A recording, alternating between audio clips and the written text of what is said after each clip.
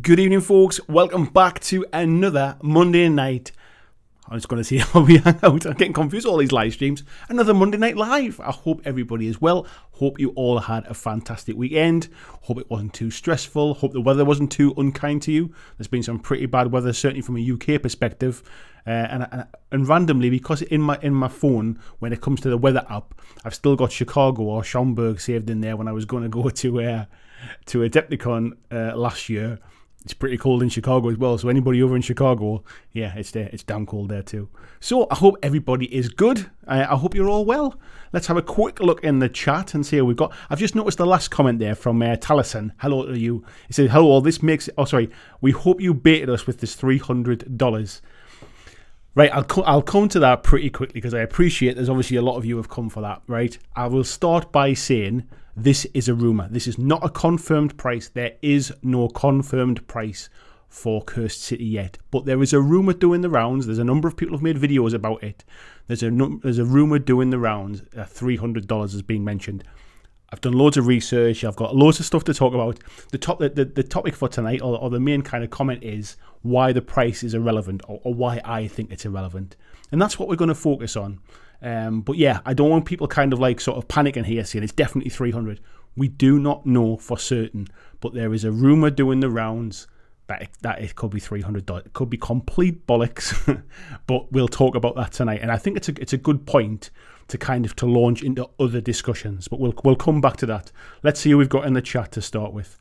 We had Dirk in nice and early.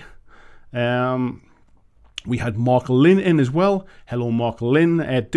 Marcus the Super Pumpkin Man. Mark Wright, Lord Maiden. Justin was in as well. Peter Kuhlman, ASDF. Ortega, seeing he's coming back for the rerun. Hello, Ortega in the rerun. We've got Different Gear TV. Hello, mate. So we've got Busey there. We've got Palmsy as well. Six in the head. Hello to you. We've got Al Cluley. We've got Josh in as well. Nice to see you, Josh, mate. How you doing? Hope you're well. We've got Steve Evans, we've got Blizzards, we've got Christian doing the wrangling tonight. This is not going to be a negative stream. This is not going to be one of those kind of like evil GW just price gouging. It's not going to be one of those streams. We're going to have a conversation. We're going to have a debate. We're going to have a discussion about it, and about some other stuff. Really, it's almost less to do with the price. The price is what's generated the discussion, or the potential price, but it's less to do with the price itself. We'll come on to that. We've got Warwick Dark Edge as well. Good evening to you, mate. We've got, going down the chat there, some chat back and forwards. Lord Technopants, nice to see you in the live stream, fella. Hope you're well. You seen he glued together his K-Night Shadow Stalkers. They were not much fun, too fiddly. They are a bit fiddly, mate. I actually quite enjoy building the fiddly ones because I do not enjoy building models at all. It's the least enjoyable part of the hobby for me. But at least if there's a bit of a challenge in it, it feels like a bit of a puzzle, to be fair, and those K-Night Shadow Stalkers definitely felt like that. When I just feel like I'm kind of like clipping and gluing, I get no enjoyment from that. Scott Latham, hello to you, mate. We've also got Charles Syndrome, hello to you as well. We've got Ed Handley's in as well. Barry Kleiber says he's got a 3 o'clock meeting he'll try and catch later. Hello, Barry, if you come back and see this. We've got Arnold DeGanzen as well. Hello, Arnold. We've got Ruas in. Good evening to you, mate. Jim Zorm says hope everyone's doing well. John Kellogg's in as well. Hello to you, John. Peter Nicholas. Damn it, that's 300 nights work for me, he says. It's about 700 nights work for me, mate. That's the thing. Tasty Brain Drain is in as well. Nice to see you, mate. Hello, Mark Coxey as well. Hello to you. Arnold, thank you very much for the donation as well there. I just saw that out of the corner of my eye. We've got Michael Cowan in as well. Greg Cherry said he's got post-Super Bowl hangover. I'm flagging today, mate. I stayed up to watch the Super Bowl last night and then was up early this morning with the little one. So I am flagging, I'll be honest. And we'll see how I go tonight. But I'm running on coffee fumes and adrenaline at the moment. Gareth Lewis, hello to you, fella. Simon Tuckley's in as well. Says, hope you're keeping well. Looking forward to this one. Me too, mate. I thought we'd have a lively one tonight because it'll keep me awake. Tony Howell's in as well. Nice to see you. Taliesin, we just mentioned. And I hope you don't think I've baited you in with that title. It is, if you look on YouTube, there are other channels that have been kind of talking about this for at least the last 3 or 4 days. This is not like me kind of just putting a number out of thin air just to kind of bait people in. I want to discuss like the potential, if it's true, if the rumor is true, and I'll be honest, at this stage, I personally don't believe it. But if the rumour is true, then we'll kind of like, that's what I want to kind of delve into. Stu McMurphy's in as well, saying this makes it a great start to the week. Nice one. Mountain Gremlin Games, nice to see you in as well. Frantic's in, Andy Smith's in. Yoakum's in as well, saying he's got a big bag from Phil there to store most of his Warcry stuff. So time to paint more Warcry terrain. Now you've got somewhere to put all your stuff, mate. Andrew Fairbanks as well is in. He says, hope you have a great show tonight, considering how terrible your opinion tonight may be. How terrible my opinion. No opinions are terrible. They're just different. They might not match yours. That's the difference. Krabby's in as well. Hello to you, fella. Oh, I just jumped off the top of my screen there as I went to scroll down. We've got Lord Main, Peter Stockdale. Warwick Dark, it says 300 GBP, I assume. No, mate, $300 is the rumour. And I'll come on to what that converts into, but $300 in the US is the rumour. We've got Bluggy in as well. Hello to you, mate. We've got Jay Kiley in. Nice to see you. Sunberlane says, greetings from a grim and frostbitten kingdoms of Central Europe. Where is the rumour coming from? I don't know where it originated, but certainly there's a channel called Wargamer Fritz who did a video about it. I know Rob Oren from Rob's Tabletop World has talked about it. I've seen it somewhere else mentioned it as well. I forget the name now. But at least 3 or 4 channels I've seen have been talking about this, plus all of the kind of the chatter online and stuff. I don't know where it originated, but like I can't substantiate it, and that's why I'm very openly from the start saying it's a rumor. It's not something I've made up. It's something I've heard elsewhere, and I want to talk about the validity of that really, and if it's true, like sort of what does that mean? We've got Foible Games. Hello to you. Phil Campbell, VJ says, sup folks, nice to see you. We've got Samir Patel in. He says, glad to finally catch a live stream. Welcome to a live stream, mate. I hope you're well. We've got Forehead as well. Says, if you've got kids, I would suggest the price is not irrelevant. Well, we'll come back to that, mate. The price is irrelevant, and I'll tell you why. That's the main topic for tonight. So, and he's saying, I'm fingers crossed we're being trolled with rumours. Yeah, I think it's just a rumour. I think it's probably somebody's plucked it out of thin air, if I'm honest. But it's you know, we don't know anything more about it yet at the minute. It's good to kind of spitball these ideas and let's have a little bit of chat about stuff. Just Kev's in as well. Says, what is $300 in old money? I'll come to that, mate. Michael Olsen, hello to you as well. Andy Smith saying about $300, about 220 quid. Do not match dollars with the current exchange rate. This is GW exchange rates, which make absolutely no bearing on what actually global exchange rates are. Don't forget that. Simon Tuckley saying there, based on GW's price matching. Phil Wilkinson, hello to you, fella. Glenn Griffin's in as well. Nice to see you. Vici saying, nothing neckbeards love to do more than speculate on a price they can get angry about. Yeah, and that's what I want to kind of talk about tonight. I want to tell you why the price is irrelevant. If it's $300, it's $300. If it's $30, it's $30. The price is irrelevant, really. Joe27, hello to you, mate. Hope you're well. Notice the Spurs symbol there as well. I hope a better season for you next year, mate. That's all I can say. Rui's saying good evening there. Lee Russ is in as well. Nice to see you, mate. Scott said he's cleaning and assembling his Malifaux Dreamer core box. Nice, mate. Talistan saying, just thinking GW spreads this rumour themselves to see how we react. I'll come on to that very point, mate. It's on my list here of things I want to talk about. You know I'm always well prepped. I've got my page of notes. I've gone through all the different things I want to talk about.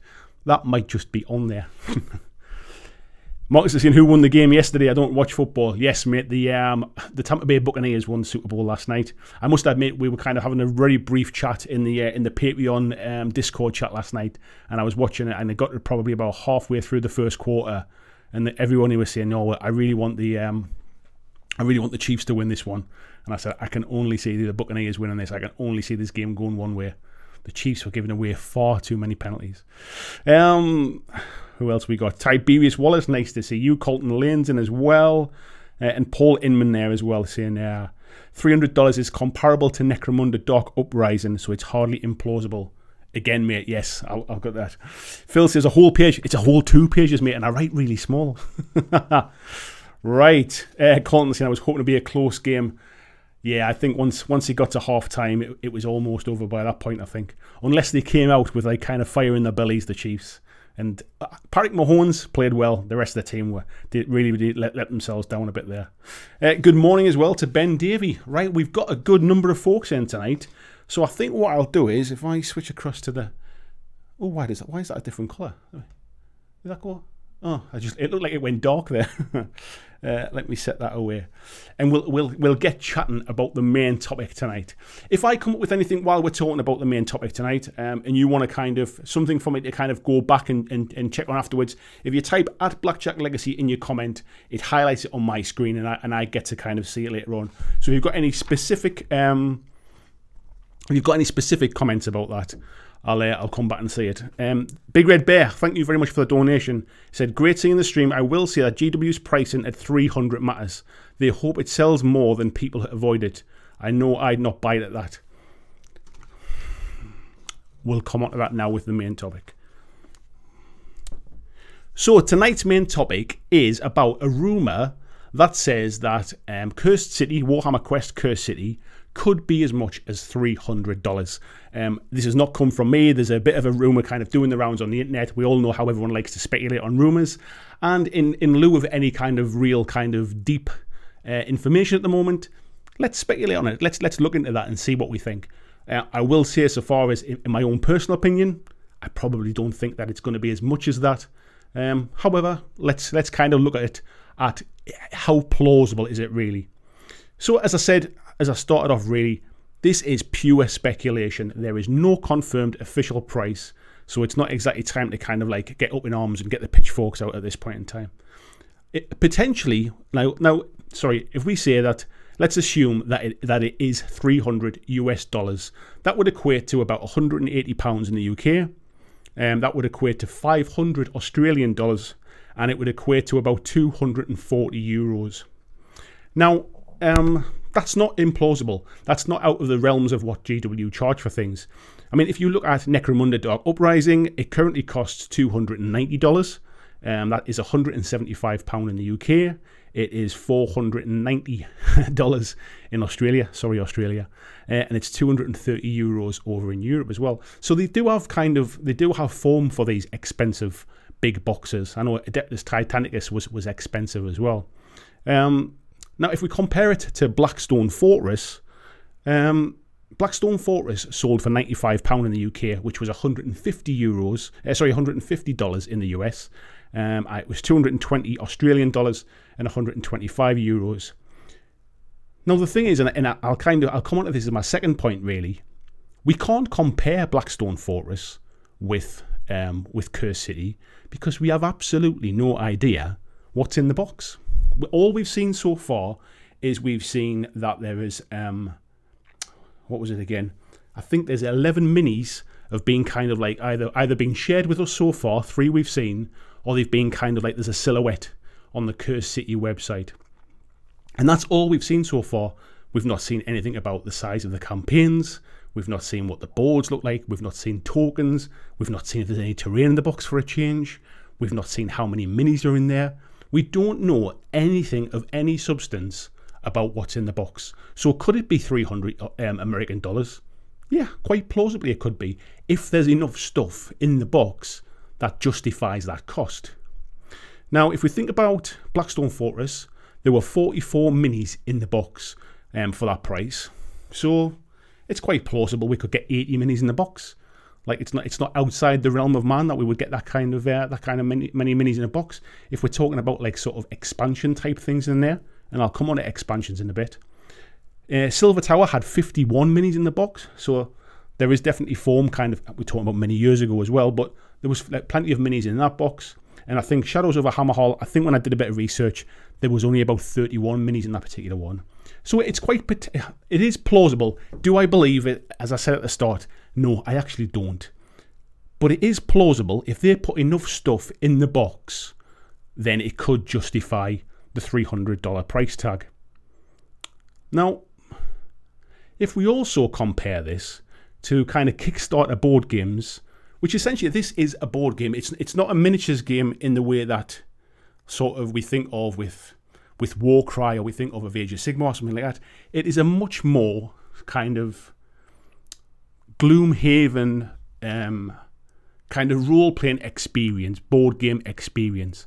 And we see a lot of these board games on Kickstarter going for hundreds and hundreds of dollars. And people get caught up in that Kickstarter stuff. Sometimes it's Kickstarter exclusive and you can only ever buy it there. Sometimes it will come to retail later, but there's always that thought of, well, we'll pay a little bit extra at retail, so I'll get it at Kickstarter. But what people do is they spend quite easily $300, $400, sometimes upwards to $500 to get a lot of stuff. And if this comes with a lot of stuff to justify that $300 price tag, it's not unlike what we see at Kickstarter. Now, what I would say about Kickstarter is we pledge that kind of money, $300 or $400, on a game that we don't know how it plays yet, on miniatures that we don't know the quality of. We sometimes back a game without seeing exactly everything that you're going to get for your money, and then we have to wait 2 years for it to arrive. With this instance, let's assume that it's $300. We'll be able to see playthroughs online probably. We'll certainly be able to see what's inside the box. We know the quality of stuff that GW sort of produce. So at least you're kind of, if you do decide to buy it at $300, at least you can kind of see what you're getting for your money. Now that kind of takes me on to the next stage, and that is that it's your choice. Like, value is very, very subjective, and if it's worth it to you, then it's worth it to you. So if you think that the contents of the box is worth $300, and I think I should just clarify, I'm not sure if I said it before, but $300 kind of works out at let's say, where was it? £180, 500 Australian dollars, 240 euros. If you think that there is enough stuff in this game, be it enough miniatures, enough gameplay experience, maybe some terrain, maybe it comes with a novel, there's any number of things that could come inside this box. If you think the quality is good enough to justify the price, then it comes down to personal cost. And this is one of the reasons why I say the price is irrelevant, because actually the irrelevancy of this is it'll cost what it costs, and it's still up to you to make the judgment. One, can I afford it? And two, do I think it's worth the money? And me personally, in my old life, when I used to do a proper 9-to-5 job, I had spare cash, I had disposable income, and even if I thought it was maybe just say value or not quite value, but I really wanted it, I'd have had some spare cash to be able to buy that.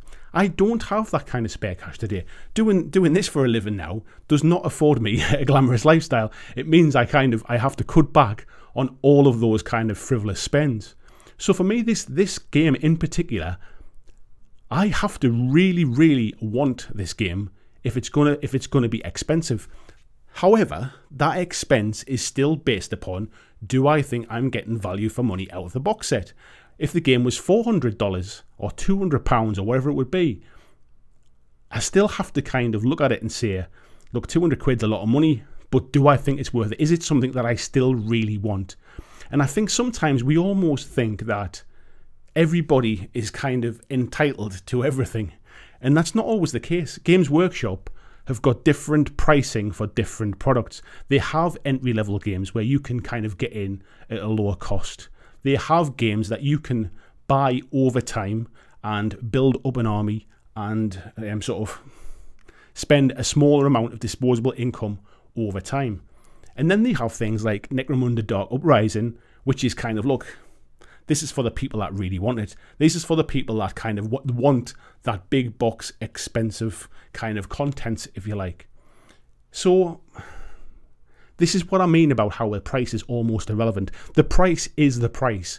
If it's $300, but the contents are absolute garbage in comparison for the price, then it sets a really bad precedent, and I think that's something to worry about. But if you get the amount of stuff inside the box that justifies the cost, then it just comes down to whether you one, you can afford it, and whether two, you think it's worth buying. And that's why I'm saying it's irrelevant. Do I think it's $300? No, I don't. But I do think it's not worth getting up in arms about the price of something. It's like, if you want to buy a Rolex watch, they're damn expensive. But, are they worth it? Not to me, really. Not me personally, but I'm sure to some people they probably feel they are. Is there other options? Yes, I can buy any other kind of a watch and it'll tell me the time.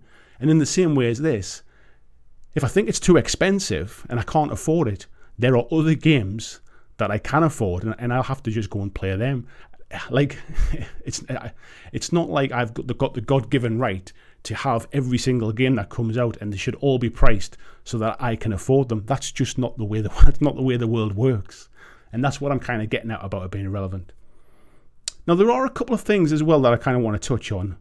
One is, actually, from a scalping position, this may actually stop some of the scalpers. It may, the fact that they would have to shell out more money might mean actually that the people that want it and can afford it are actually the ones who pick it up. And that it might actually limit people picking them up just to split the box down and sell the minis out of it as well. So the people that actually want the game might actually get the game. It's a bit of a kind of a side thing, and it's not a reason to do it, but it's a possible side effect of it. And the other one is, and somebody touched on this in the chat, it could just be a whole big marketing ploy. This could be Games Workshop leaking out this mythical price of $300 to kind of see what the the effect is, to see what the community says, to see what people feel about it. If everybody just goes like, I am never paying $300 for a game, maybe they'll pull the price back. If they say it's $300 and then they come out and go, actually it's $250, I don't know where that rumor come from, and everyone says $250, that's a bargain, I was banking on $300, then it's just a marketing ploy. So there's all sorts of things in play here. But I think the main point I want to kind of get at is, one, I don't think it's going to be $300, but if it is, and the stuff in the box justifies the cost, and when I say cost, I saw somebody there is just saying the cost is divorced from production value. It doesn't matter how much something costs to make. You have to take that out of the equation. Like, how much does it cost to make a pair of Nike trainers out in the Far East? We still pay. How much do a pair of Jordans cost, for example? How much do off-white trainers cost? But how much do people pay for them? How much do Louis Vuitton bags cost versus making the cost of another bag? How much does a Rolex watch cost versus the cost of a Swatch or something like that? Then they're not joined up, those kind of things. So you have to take production cost out of this. You have to take that kind of stuff out of it. You have to decide for yourself, is the price that they are charging, do you think it's worth for what you're getting for your money? And that goes for everything in life, whether it's a car, whether it's a house, whether it's the clothes that you wear, whether it's furniture that you buy, whether it's food, whether it's the restaurants that you eat in, when eating out at restaurants are a thing. So that's what I mean about the price is irrelevant. If they're just taking the absolute piss and basically it's $300 for basically what we would usually pay $95 for or $100 for previously, then that's the point when people just actually vote with their wallets and say, no, I refuse to buy this. But as I said before, if the contents of the box are worth the price that they're asking, what does it matter what the price is? That's why I mean it's irrelevant. That's what I mean, is that as long as the contents are worth the cost, then the price is kind of irrelevant. So I'd really like to know what you think. Obviously, there's some folks in the chat here already on the live stream. I can see all of the kind of information flying past my eyes. I'm going to read up on this now.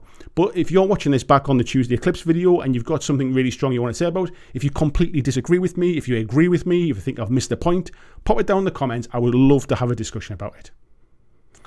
So, folks, let me go back and kick on with some of the stuff that you've been talking about. Let's have a look. Right, I'm gonna scroll back a little bit here and have a look. So yeah, this was where Big Bear did a donation there. I just caught that one. Thank you very much. Foible saying, I think a bunch of YouTubers are being sucked in. Hypothetically, if it was 180 quid, the content would have to be insane. As I mentioned on the kind of the chat there, mate, it's not unknown. I mean, look at the price of the Gargants, of the big giants, the new ones. They were like £100. And you really needed kind of 3 of them to make an army. Like, look at the price of the Necrorunda Dark Uprising box. It's not unheard of for things to be expensive. But again, you pay your money, you take your choice. Brandon saying, are we thinking Warhammer Quest would have some type of new terrain? No, I've got no idea, mate. All I'm kind of saying is like I said before, I don't personally think it's going to be this expensive. But if it is, then there's got to be something bloody good inside that box to justify it. And if that thing that's bloody good is it's got like 100 minis in it, if that thing is it's got terrain in it, if it's something completely different out of left field that we're not expecting, then that would maybe justify it costing more money. But at this point, it is pure speculation. And that's what the stream's about tonight, really. It's almost a bit of wish list. And like, let's assume everybody can afford to buy it. Let's assume everybody wants to spend it. If it was going to cost 300 quid or $300, what would you want to see in the box? If it was going to cost £180, what would you want to see in the box for that price? Vijay says, let's not talk about a football game we actually know the outcome of. When we can talk about the price of a box we know nothing about. Exactly, mate. Lord Maiden says, please check the chat for sound after you change camera screens, please. I checked it before I started, mate. Dave says, will Curse City be a pretty poly with passable substance, just like Warhammer Silver Quest was? That's a personal thing as well, mate. I actually really loved Silver Tower. Silver Tower was one of my favourite play experiences. I would choose Silver Tower over something like Hero Quest, for example, 1,000,000 times. People talk about Blackstone Fortress. I've not played it personally, so I'm only speaking from anecdotal information. But people that loved Blackstone Fortress really loved it. And if this is a continuation of those kind of rules with some improvements, I can see it being a great game. I can't pronounce that.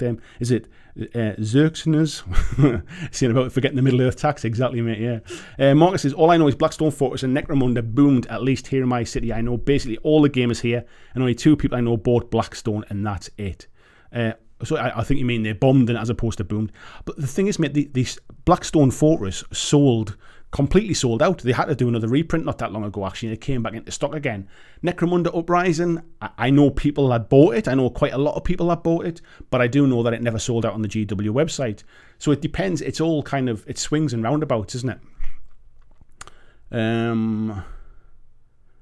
I must have missed Krabby's content there when it went 6 in the head, so I'm very pleased to hear that. Anima says, hi there, between 250 and 300 is kind of expensive, but also depends on the content. Blackstone Fortress content was worth the price. Yeah, that's kind of the crux of it, mate. Yeah. Hello, Jack, as well. How are you doing? Lord Technopan says, do you think terrain is likely? I think if GW really want, and I'll come on to the reason why I think they might potentially want to put the price up. If they want to push the price up a bit, then I think the only way to do that is to include lots and lots of minis, or include some terrain in there as well. Now, we've seen a lot of stuff. We've seen like it's kind of door city everywhere, isn't it? The amount of doors that come in the kind of in the catacombs stuff, the amount of stuff that comes in the new Kill Team box, Pariah Nexus. We've seen all these new doors and bits of terrain and stuff. It's quite possible that they might do. Now, the reason why I think they might potentially want to push the price up is, so we know during the pandemic, they've got a bit behind with stuff. They've not been able, they had some time out. They weren't allowed to really go into the factory and produce stuff until they made it COVID safe. And once they got back in, they were behind. We know that kind of 9th edition was delayed. We know things like Warhammer Warcry Catacombs was delayed. We know that what they call again, not the Death Watch, the Plague stuff. God, Death Guard, I'm mind blank there. We know the Death Guard had been delayed. We know there's been a knock-on effect and lots of things have been delayed.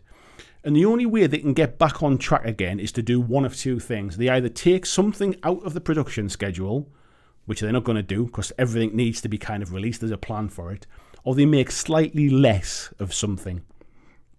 Now, one way of guaranteeing that you will sell less of something is by putting the price up. However, if you put the price up enough and include enough contents that it's still classed as value for money, you might sell less physical sort of boxes, but if you're selling them at twice the price they normally cost, you're still making the same amount of profit. And that might be like a financial reason, a business reason why it might make sense to bring out an expensive box right now. Maybe that wasn't the way it was originally planned. Maybe they planned to have kind of like 3 or 4 sort of expansions for the game down the line, and maybe they've decided to include those expansions in the box. And we had a brief chat about expansions today in the Patreon chat today, and I think it was James Bray was saying about how he really liked the expansions for Blackstone Fortress, and they sold really well. But what I'd said was, if you release expansions for a game, you're essentially releasing something that will only sell to people who bought Blackstone Fortress, and even then it will only sell to a portion of the people that bought Blackstone Fortress.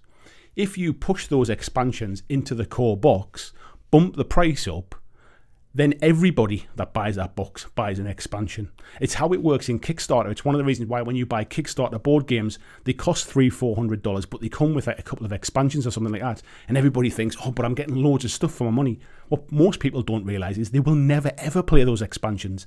As long as they live, because they scatter around and play a lot of different games, they'll never get to play those expansions. It's one of the reasons I've really pulled back from Kickstarters, is because I think it's false. It's false value. Yes, you get a lot of stuff for your money, but if you're never going to play it, it's kind of hardly worth it.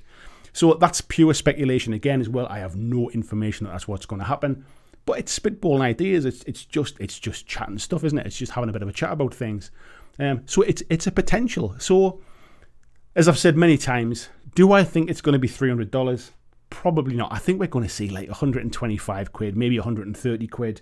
What would that be? Something like along the lines of, I'm just looking at my pricing charts and stuff that I've been doing things. Blackstone Fortress was £95. I can see it being more than that. It wouldn't surprise me if we're about £125, which would put, like, dollar-wise, it would probably put it up to just sub 200 maybe. Australians maybe up to about 320, 340, something like that. Maybe up to about 150, 160 euros. I can see that being more realistic. However, if the rumours are true, who knows? Daniel Jones says, it has to be some amazing terrain in there. Mordheim-esque, I'm guessing. There's a potential, mate, isn't it?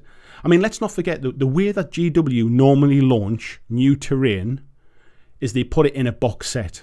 And basically they get loads of people to buy it really quickly. And what that does is, that influx of cash and the fact that they can make it in big enough quantities, because it's going in a box set, means that it pays for the molds. If they just make some new terrain and sell it, not many people buy terrain in comparison to buy minis. So it costs a lot of money to design, to produce, to kind of get the molds made for terrain, and then basically they're relying upon lots of people to buy it. What they've been doing for a number of years now is with Shadow War Armageddon, with the Kill Team starter box, with the Warcry starter box, with Necromunda Dark Uprising starter box, they've been putting terrain into these boxes in order to shift it in big volumes and pay back the investment on those tools. So it wouldn't, if it is $300, it wouldn't surprise me if they find a way to put terrain into this game, even if it's just to, like, for visual appeal. It's a way to kind of stealthily get it into the boxes. Phil saying, people lose their minds because it's GW, but we'll sink $300 into Kickstarter. I have to wait a year for. Exactly the comments I made, mate. Exactly the comments. Palmsy says, dare I say, GW engineer all this hype on purpose? Of course they do, mate, but that's their job. Like, that's their marketing department's job. Get people talking about our products. It's every marketing company's job. It's just that some do it better than others. Peter says, if there's no terrain, I'm out for sure. Depends on the price, mate. The price could be nothing like that. Marcus says, technically we've seen 4 of the minis for the Hunter and 2 of the bad guys with 2 minions. However, on the little kind of the chart thing, the 11 hidden things, they've only shown the kind of like the skeleton captain. The other ones that they've shown, they haven't put in. So the skeleton captain must be like a boss, and the other ones are just kind of minions that are in the game. So if you think about Blackstone Fortress, 51 minis, I think I said, or 41 minis, was it? 44 minis. There's a number of hero models and a number of kind of like boss characters, and then lots of kind of like minions and stuff like that in the game. Of the 11 kind of main characters, heroes and bosses, if you like, they've shown us 3 so far, although they have shown us more models. Chuck and Deb says, could be $350 of value, time will tell. Exactly. Good evening, Marco, nice to see you, mate. Paul saying, if it is $300, there'll be some kind of scenery, he reckons. Chuck and Deb Taylor says, 4 more kicks the price up, not the value. The thing is, 4 more only works if there's not enough to go around. Something I was working on it for a potentially another video about, like, kind of like, is scalping really bad?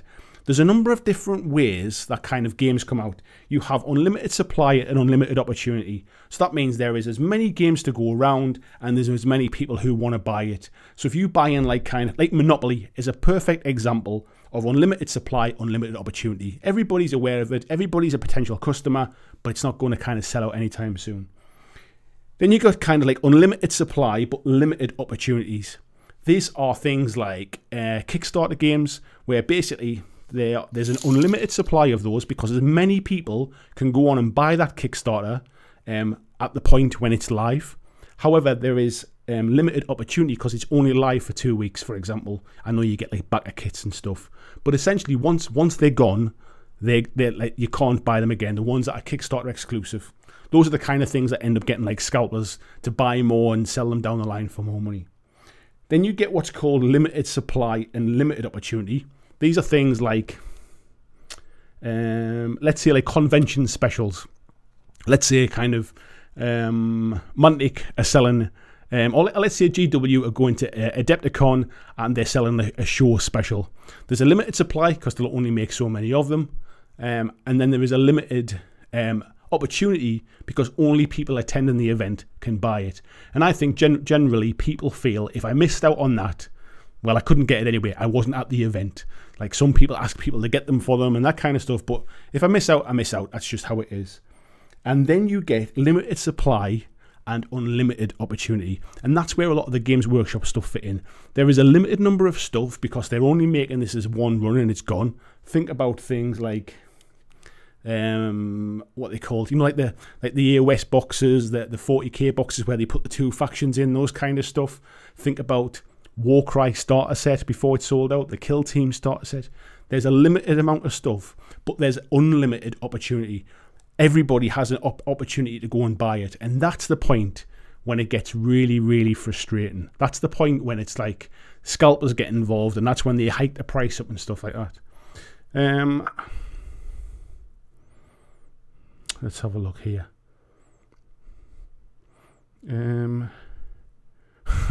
I can't pronounce that name. The one with the beginning with the X there says, don't have to pay Middle Earth tax. On Kickstarter, we pay exchange rates.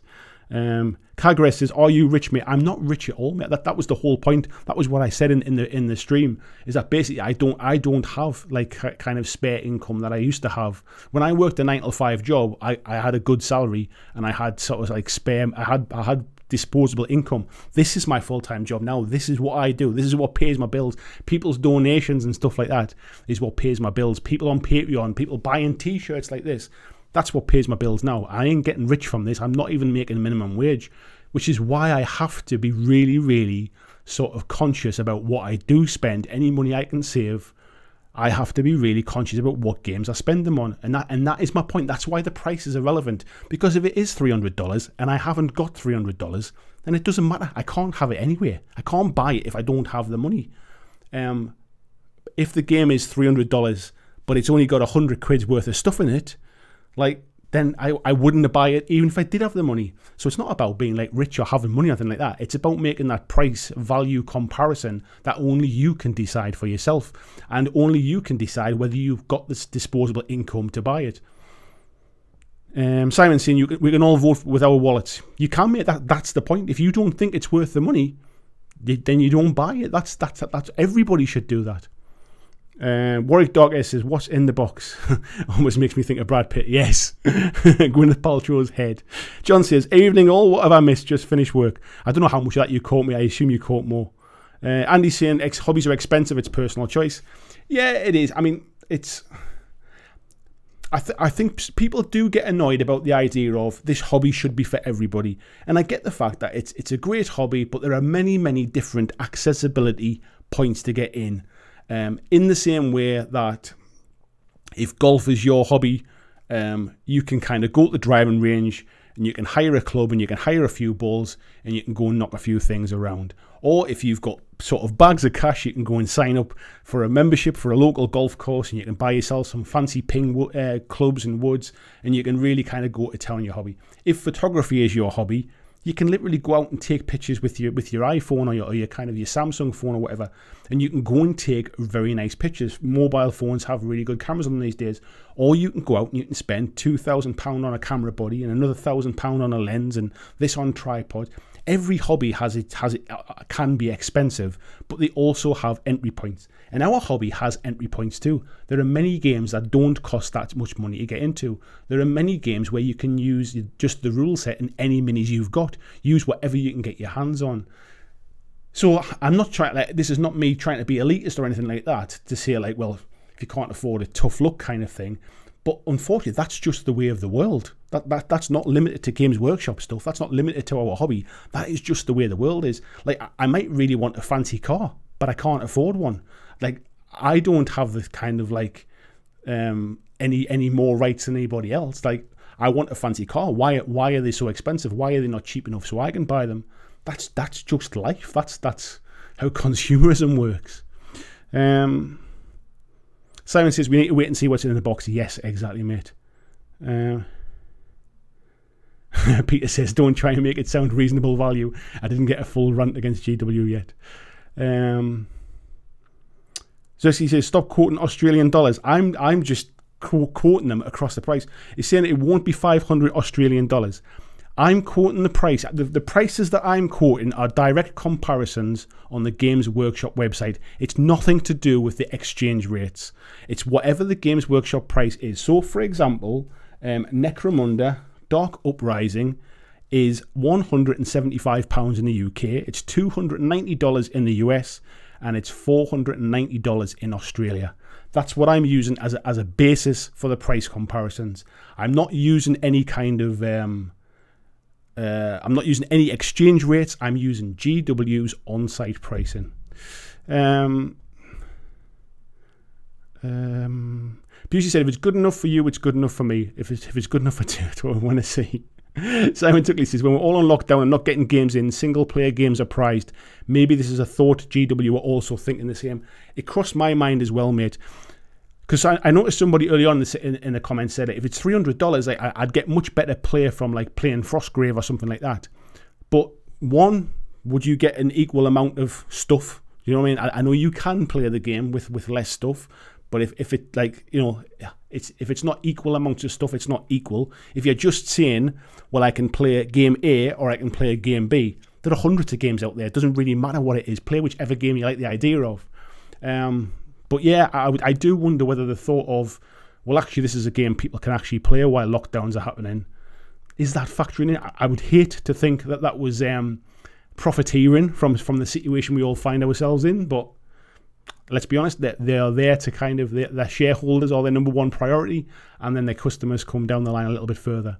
So, Samir Patel says, the worrying part is that many people will cry about the speculated price of $300, but because of GW's new FOMO business model, it'll still sell. Makes it hard to say vote with your wallet.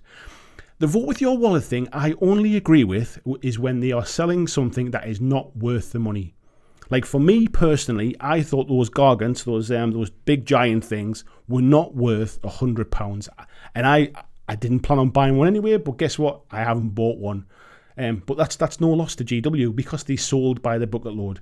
Lots of people went and bought them and they justify the spend because to them, they thought they were value for money, or they thought they were getting something that was worth the £100 they spend. This game goes exactly the same, even if it's £125, let's say. Even if it's £125 and I can afford it.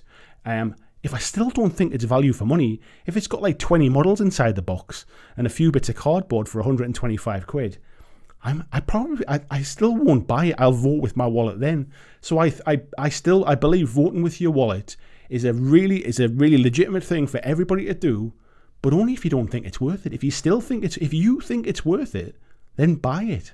That's the thing. And it's not like they're going to just keep putting the prices up until people get sick. There needs to be a concentration of people who don't think it's value anymore. That's the point. That's the breaking point. That's the tipping point. Anything up to that point is just how business works. That's why Apple iPhones keep getting $100 more expensive every year. They put a few extra kind of bells and whistles on and charge more money for it. That's consumerism. That's just how it works. Let's have a look here. Blasto says $300 burger dollars. I mean, the other side is, I don't know if I mentioned that on the stream before, it's quite possible that somebody's cocked up with this, and it might be $300 Australian dollars, because if it's $300 Australian dollars, that brings it down to like £105. So that's more kind of plausible, really. It would bring it down to like $170 in the US. It's quite possible, if that's the case, somebody's got the wrong end of the stick. John Ashley Smith, hello there, John, says the only way I'd be able to purchase something hobby related for $300 if I had a look on the lottery, not a chance otherwise.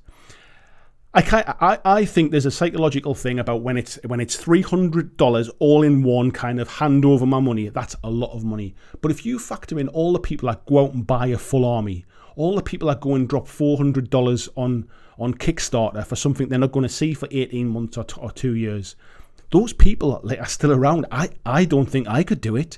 I'd really have to kind of like save and be 100% sure it was something I really wanted. Otherwise, I wouldn't be able to do it. Ruby says, for this price, the box must have loads of terrain like Dark Uprising. Potentially, yeah.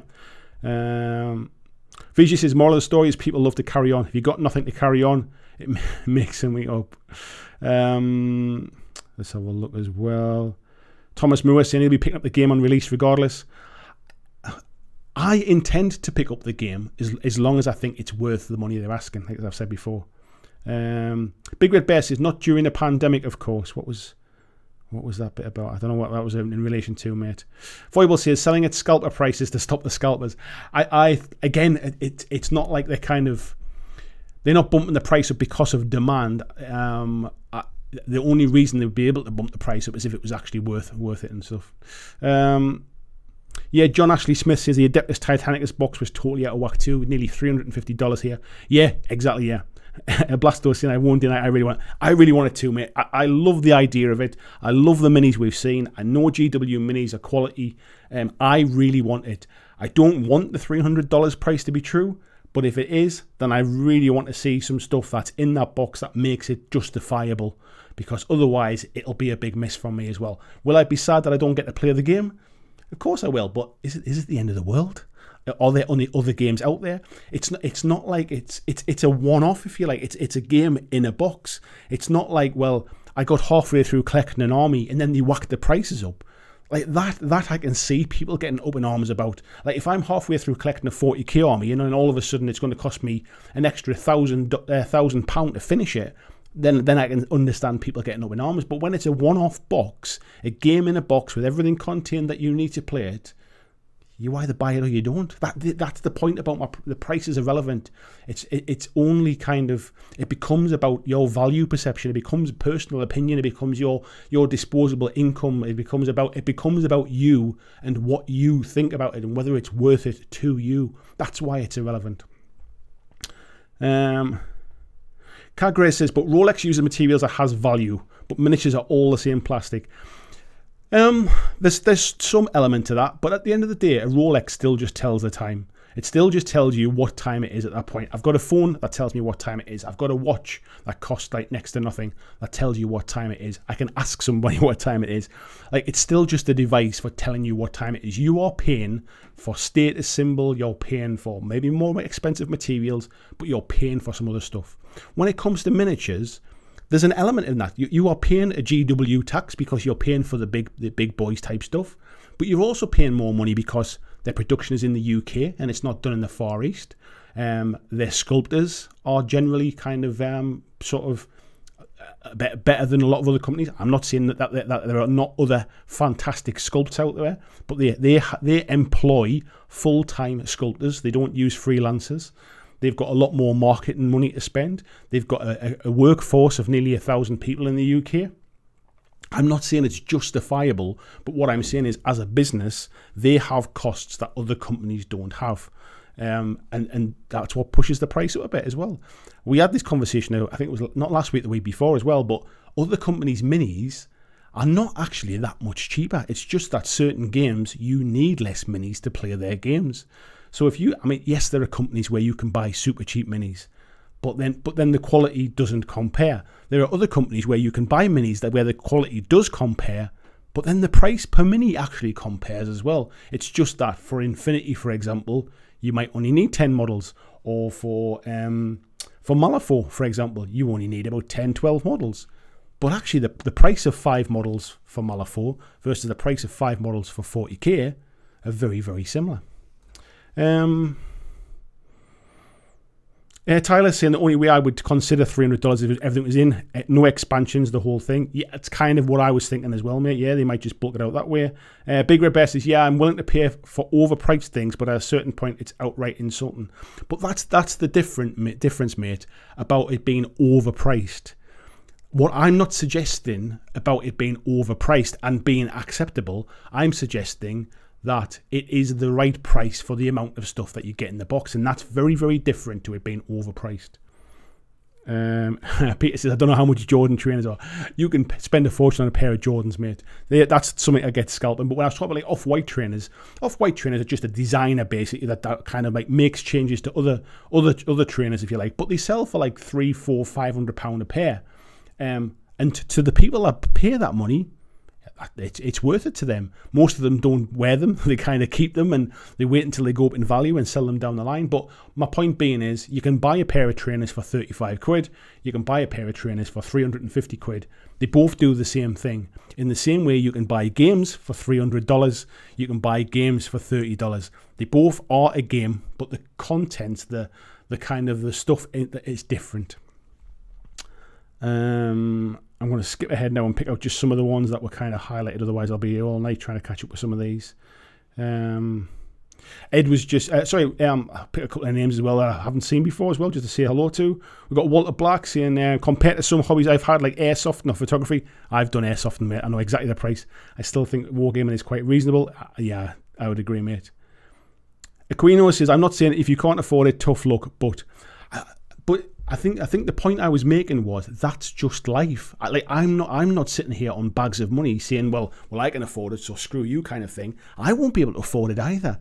The point being is, if I can't afford it, then it's tough luck. I can't buy it. That's just how it is. That's how life is. That's everything. Whether it's kind of, I can't afford to stay at that fancy hotel. I can't afford to drive that fancy car. I can't afford to buy £1 million house. That is just life. That's how things are.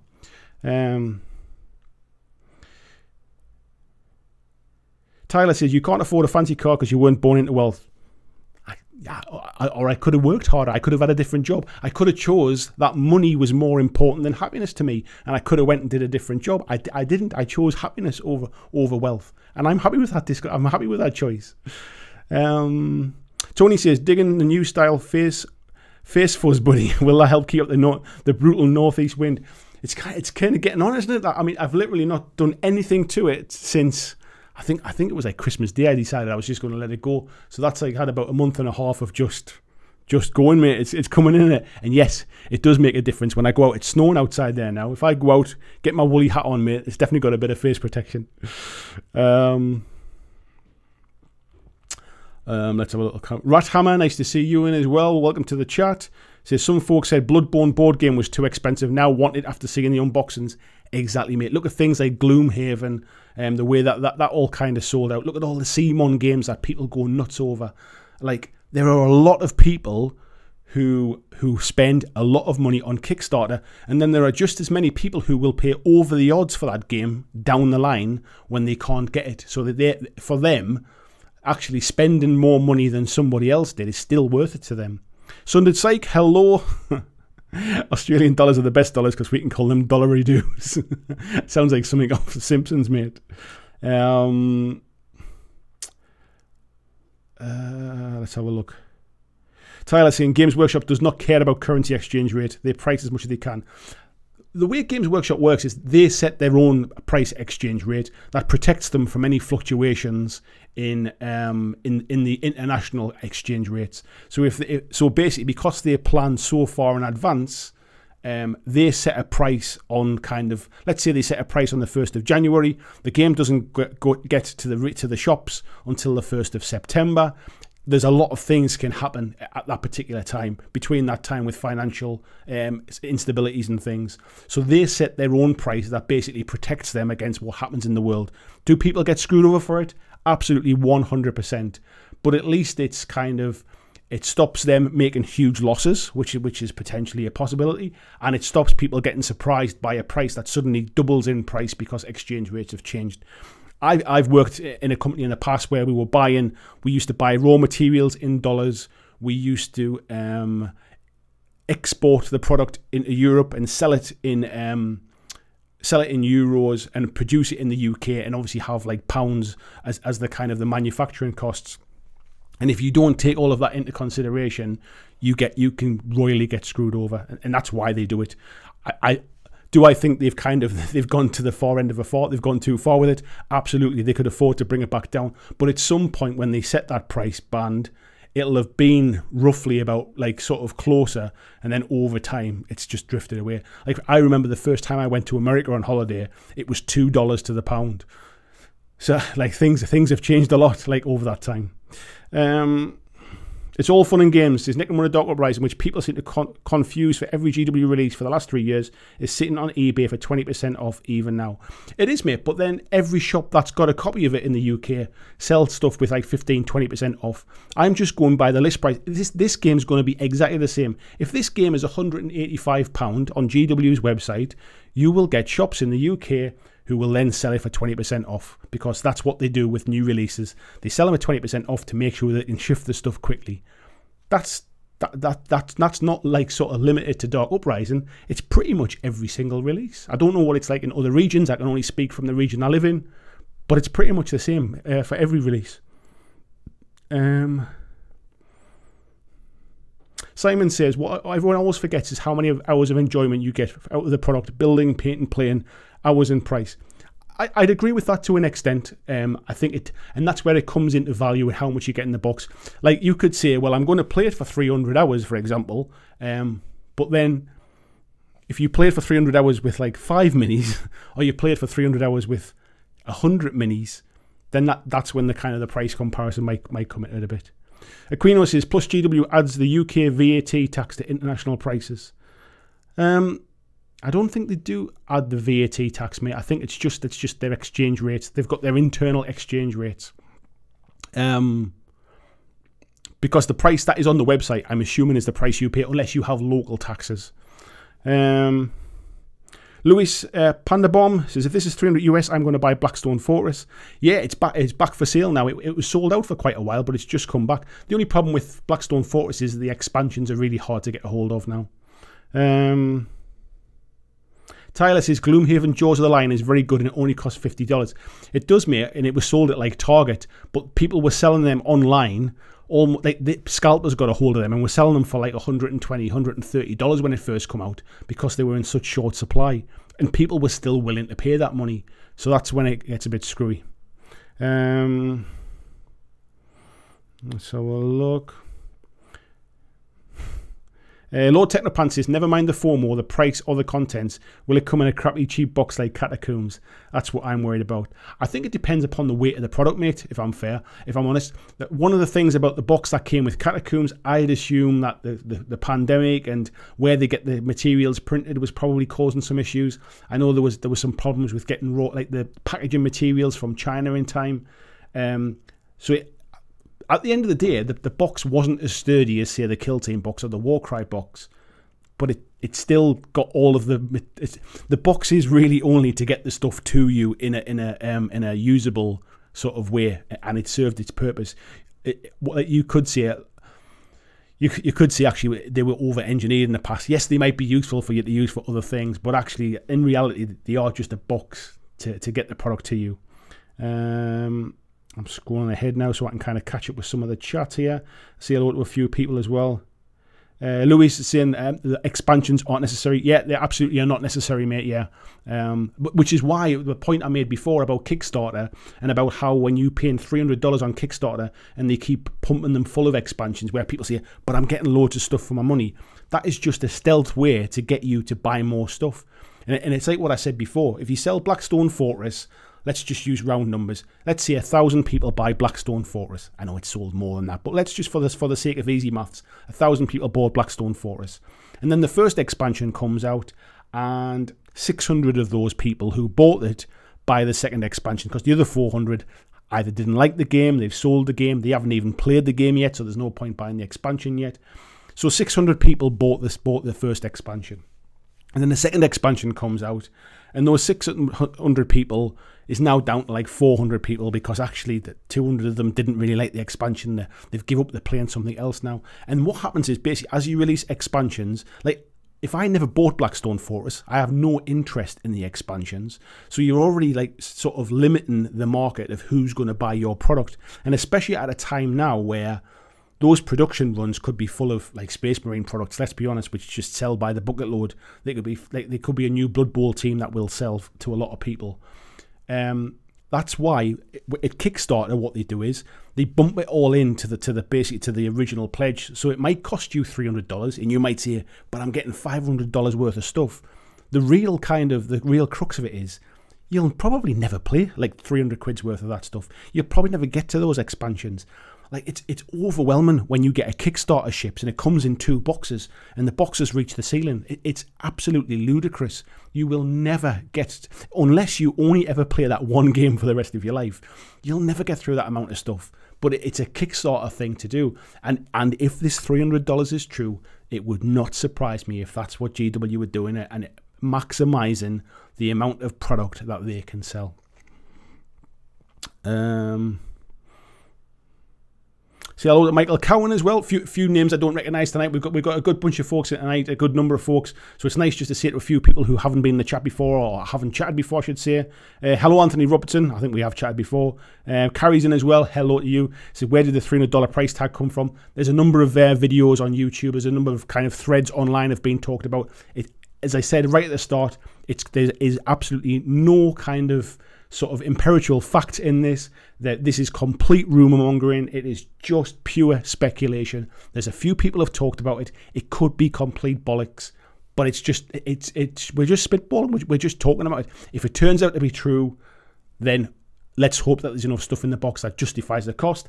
I'd personally think we're looking nearer about £125, which I'd say is probably about, what did I guess that before?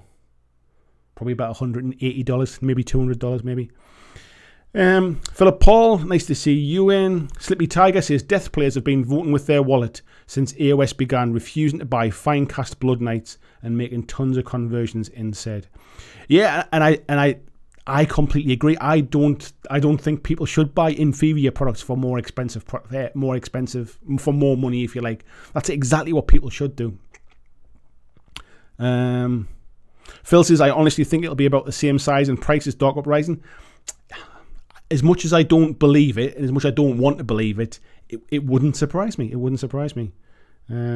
Tyler says, some people say they have sources in GW saying it's $300. I think that's where it's come from. So I think, I wrote down the name of the channel, or it was, what was it again? Wargamer Fritz, I think it was. I think it was him that said he had a source. But take that with a pinch of salt on this one. I get access to the GW pricing a little bit earlier than it goes to general public. Somebody told me how I could find it, and I know where to go and look for it. It is public information. Everybody has access to it. They just don't know where to look, and I'm not going to be the one that kind of shares that information. So before it goes up for pre-order, I'll be able to find out the price. However, that it certainly is not available. That has not been shared yet.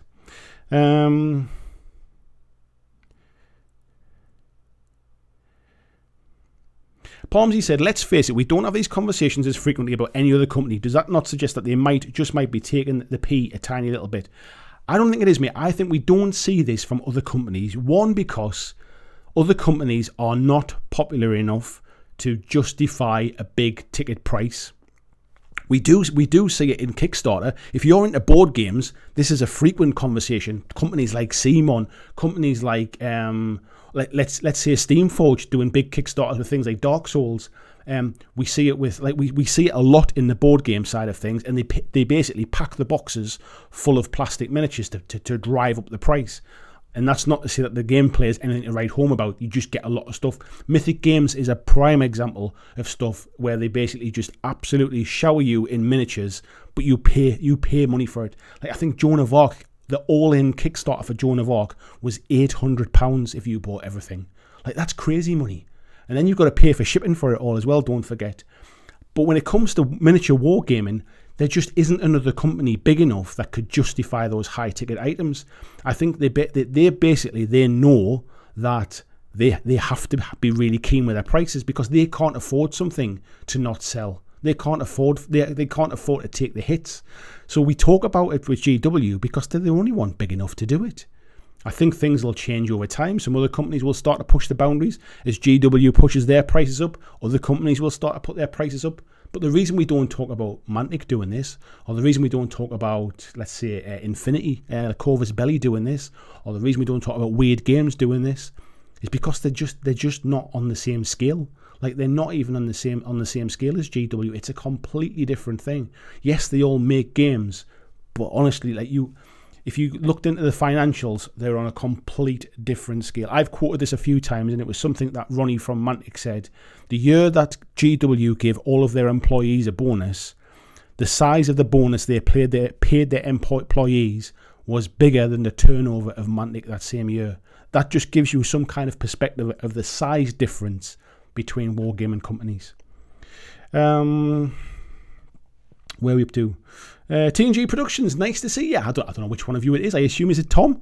Says stunning minis, but I really hope the system and contents justify the price. Me too, mate. I'm hyped for it. I love the minis that they've shown so far. I loved Silver Tower. I love the idea of that kind of sort of werewolves, witches, witch hunters, vampires, that kind of stuff. It's right up my street. But if it's not worth the price that they're asking, it'll be a pass. I won't be just spending money because I get caught up in the hype for it. Those days of getting caught up in the hype are long behind me now. I don't have the spare money to spend on getting caught up in hype. I have to be really choosy about where I spend my hobby money. And yeah, if it's worth it, then I'll buy it. If it's not worth it, regardless of the price, then I'll give it a miss.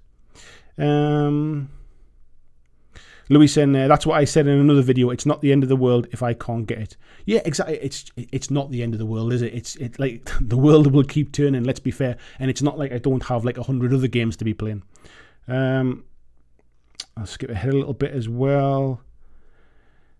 Tyler saying, I see a few people complain about the price of Bandai kits, but that's rare. And yeah, only GW and Kingdom Death charge this much for a few plastic sprues.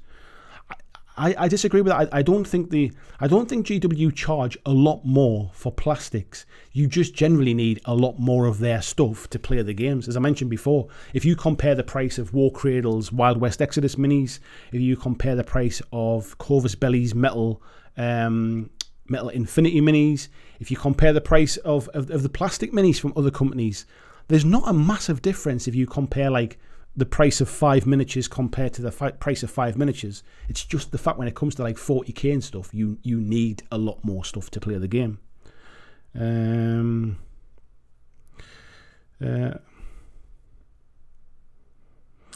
Palmsy says they're all leaders, but we never say, is Armada worth this? Is Drowned Earth worth this? And so on and so on. Do you know what it is, mate? We do say that. So, for example, there are lots of games that I've been asked if I want to kind of, do I want them sent to me to do a review of? And I look into them and I kind of look, and actually I find it hard to justify the price of them. And I will look at them and say, actually, I wouldn't buy that.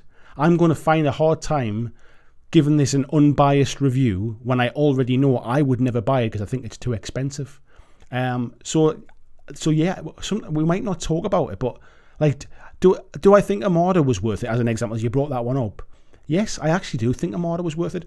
Do I think Drowned Earth minis are worth it? I think they're a bit on the expensive side, if I'm honest. However, it's a small boutique company. They don't sell by the same volume as GW, so there's going to be a bit more cost because they're made in smaller numbers. So yeah, like I think we do talk about the difference is other companies don't suddenly come out of the bag with like £180 box set or a £160 box set. We talked about it for Catacombs because it was out of the ordinary, really. It was like, I think was it £130, something like £125? It might have been, I can't remember now. But it was a lot of money compared to what we were used to be paying. That's why we asked the question. That's why we talk about it. Simon saying, don't forget a 20% discount with online sellers. Yeah, that's true, mate. I mean, there is. the only thing I would say about that is I think at the minute, with the pandemic and stuff, I honestly think GW are trying to push more and more through their own sales channels. I think friendly local gaming stores are getting access to less and less of these box sets because GW know they can sell it, and if they sell it through their own shops, they'll make all of the profit as opposed to just some of the profit. And I think we're starting to see local gaming shops getting a little bit irate about the number of box sets that they're being allocated, and I don't see this being any different, if I'm honest. Let's have a look. Johnson, yeah, I've noticed other games companies' models creeping up in price, approaching GW standards.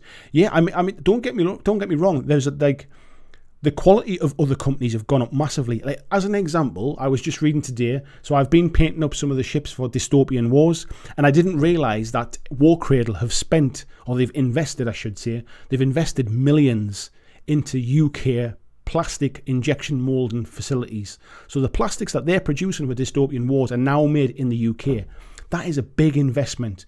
And it wouldn't surprise me if we start to see their prices creeping up as well now, because not only have they got like a lot of money now invested in making their own sprues, they're also not getting them from China, where obviously like labour costs are a lot cheaper. They're not relying upon Chinese production now. Other companies still rely a lot on Chinese production. Malifaux gets their stuff made out in the Far East. Weird Games gets their stuff made in the Far East.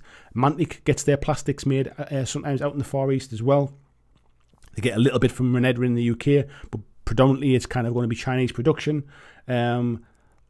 You've only really got companies like Privateer Press, who make all of their metals and resins in-house, and Cover's Belly make all of their metals and resins in-house. It's one of the reasons Mantic have gone to more resin products, because they can make them in-house now. They have total control over them. It does mean, however, that resin products are now a little bit more expensive. Speaking of resin, there's Kirsten in as well. Nice to see you, Kirsten. Mike Sprague says, just tuned in, recap. Where did the $300 price come from? Yeah, it's kind of, there's a rumor kind of doing the rounds online. It's completely unfounded at the minute. It's just speculation. Somebody said that they have some kind of inside knowledge about it, but nothing's been proven, mate. Luke Pryor, nice to see you, mate, as well. George is in as well. Nice to see you, George. I'll scroll down and say hello to a few more people as well. Tiberius says, let's all reflect on the fact that the cheapest way to play dwarfs in 28mm is GW's Middle Earth range. Is it really? I can't imagine that's the case, mate. Pusey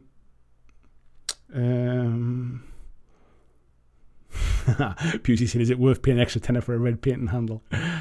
Palmsy said, fair enough, mate. I do take your point. All I'm saying is a Armada starter is $100, and I'm sure they could have stuck a few more tokens in there and bumped it up to $129.99.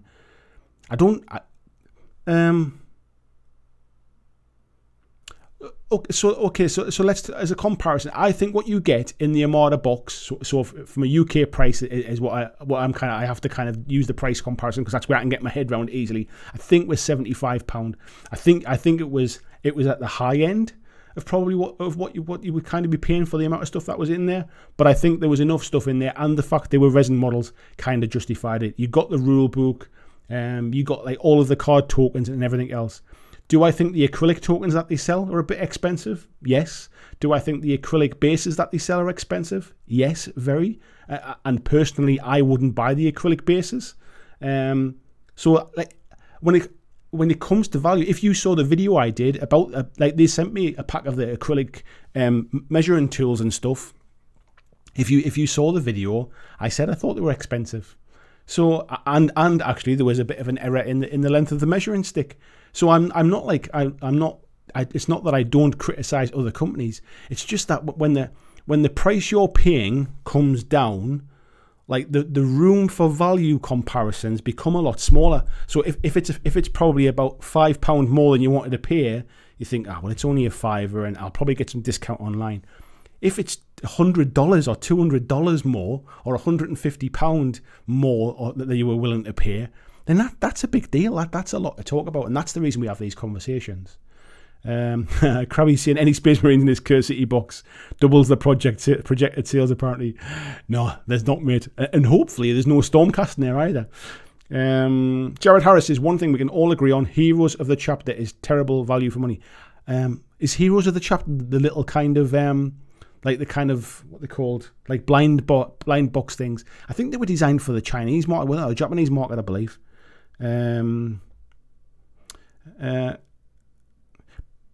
Peter Cheltowski, hello, nice to see you in the chat, mate.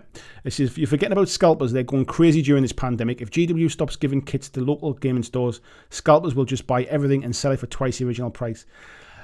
No, I don't think that's the case, mate. Basically, because let's say they make 1,000 boxes of this, they'll sell them through their shop, and what will happen is scalpers won't go to scalpers will make less money if they go to GW Direct. Scalpers are going to friendly local gaming stores because they're already making 20% profit. Even if they sell it for list price again, they're making 20% profit. Or they're making 20% more, if you like. Is that right? Yeah. So scalpers are going to scalp, if you like. The problem is with scalpers are funded by people paying over the odds. And that's when it becomes a bit of a moral conundrum. That basically, is it at an inflated price? Is it still worth it to you? And at that point, that's the point where I think people need to vote with their wallets. If people didn't buy from scalpers, then scalping wouldn't be a thing. If everybody refused to pay over the odds, if everybody refused to pay more than recommended retail price, scalpers wouldn't exist. But it happens in PlayStation 5s. It happens in concert tickets. It happens everywhere where there's limited supply of stuff. Jared says, Heroes of the Chapter is the single sprue from Dark Imperium that sells for £45. I picked it up in Conquest for $8.99. I'm not familiar with that one, mate, to be fair. Luke saying, also, GW may have some high prices for their big boxes, starter boxes, Indomitors, etc., but they tend to be a stunning value, so every chance it's 300, but a boatload of stuff. Yeah, it's kind of what I was saying in the main topic, mate, really, is that for that kind of money, it's not, I would assume that if the price is correct, it's not going to be a case of, well, it's the same amount of stuff you got in Blackstone Fortress, but it's twice the price. I can't see that like being a thing, basically.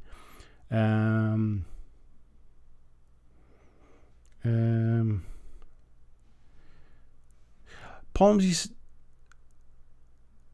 Anil Pilot says, so what's to stop the scalpers from snatching up the boxes and then rocketing the price up to $1,000? There's absolutely nothing other than the fact that one, it's a bigger investment. So if they're gonna lay out the money for this, they could get really stung, because there's no telling that this is limited. What if this just continues to be a product that sits on the shelf in GW stores or in your local hobby shops? If they go and shell out $300 for this box and then can't sell it because it's widely available at a friendly local gaming store with 20% off, they're going to get stuck with it. And that's the problem with this kind of stuff. If people refuse to pay over the odds, then scalpers are basically out of pocket. They're $300 down for a product they never really wanted in the first place. So they end up having to just try and sell it at list price just to literally get their money back.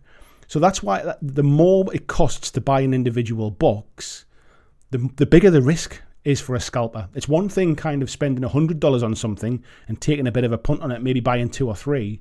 But at the end of the day, is anybody really going to pay $1,000 for it? Is anybody going to pay $1,000 for a $300 box set? Because if they are, then more fool them, to be fair. Scalpers are only a thing because people are willing to pay more than it's worth, and that's the whole thing.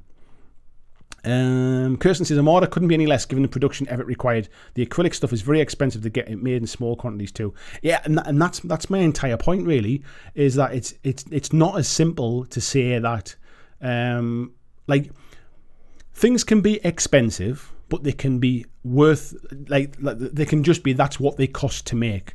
However, from a consumer point of view, that might be still more than I want to pay. And that's the case across any miniature range. It doesn't matter who makes it or what the game is.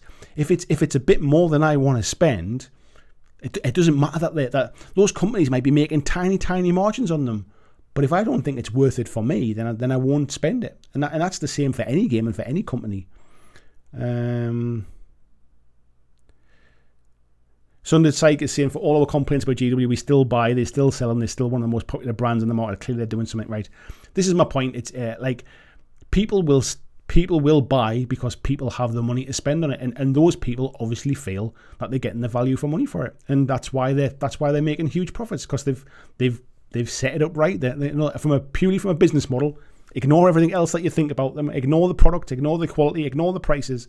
From a business model, they have set a price that the market is willing to pay. Dan saying, I try to pre-order everything now because of the scalpers. I think that's where fear of missing out comes in, and I think that's probably one of the reasons why things sell better than probably they would normally, is because people have that fear of missing out. At the end of the day, if it's something I really want, I'll try and pre-order it. If it's not something I want, I'm not going to get caught up in the hype for it. John saying, Infinity miniatures are fantastic, but not for beginners. The rule set is a little weird. I've watched a bunch of battle reports and can't get my head around it. It's funny because I did like a review of Code 1, which is their kind of easier entry point for Infinity. The miniatures are beautiful. I don't find them too difficult. The new ones have got some really nice kind of connection points. They are metal, which puts a lot of people off. And actually, the rules are not that difficult. And I've said this in the review as well. It's essentially the rule book is written in a way of, here are all the rules in the game. It's not a case of like, well, let me just kind of get you started with this simplified version. It's just, here's the rules, here's all the stats, here's all the weapons you can choose, and then there's some difficult to pronounce, hence difficult to remember names for units and things, which makes it generally quite confusing. But actually, the rules themselves, once you actually sit and absorb them, they're pretty straightforward. Let's have a look. What was that one? Lord Maiden was just saying something there. No heroes of the chapters, Imperium Box Lieutenants. Yeah, I'm still not familiar with them. Yeah, Andrew said it's not the scalpers you have to watch for. It's those crazy kids who buy GME. Marcus says GW is now actively going after scalpers on eBay. The thing is, though, it's not illegal. The scalpers are not doing anything illegal. Because at the end of the day, what does a shop do? A shop buys the product from GW for, let's say they pay £45 and they sell it to you at 100. So that's what the shop's doing. The scalpers are not doing anything technically wrong. They're not doing technically anything illegal. They are buying the product, they are putting a profit margin on it for their time and their invested money, and then they are selling it at a profit. The reason that it happens is because people are willing to pay more than something is worth. And if people didn't do it, then it wouldn't happen. The thing is with scalpers, GW are not really bothered about scalpers at the end of the day. If GW sell, sort of, if scalping actually creates a fear of missing out, and people who don't even really want the box decide to buy it because, well, I don't want to miss out, I don't want to think about this in 6 months' time and not be able to get it, like, that's only good for their profits. I'm sure they're probably publicly saying they're trying to clamp down on scalpers, but it is a legitimate sales transaction. They are selling a second-hand product. They've paid the money for it, they're selling it on. I might not like it, I might not agree with it, but technically there is nothing wrong with what they're doing. Phil saying it'll probably be one purchase per order like Blood Bowl. Yeah, I would imagine if you're doing it through the GW website, that's probably exactly what will happen. We all know that their websites like, kind of like crash and burn when these kind of orders come through. Busey says, I think we need Fighting Fantasy after this stream. With built-up tensions, strength and stamina, we could probably beat it.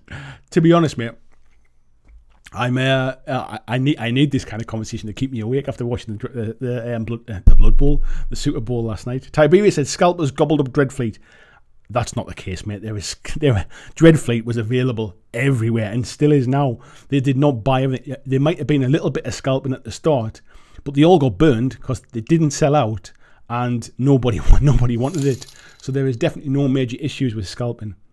Luke Pryor, thank you very much for a donation there. Said, put it in the cursed code piggy bank. We'll see, mate, we'll see.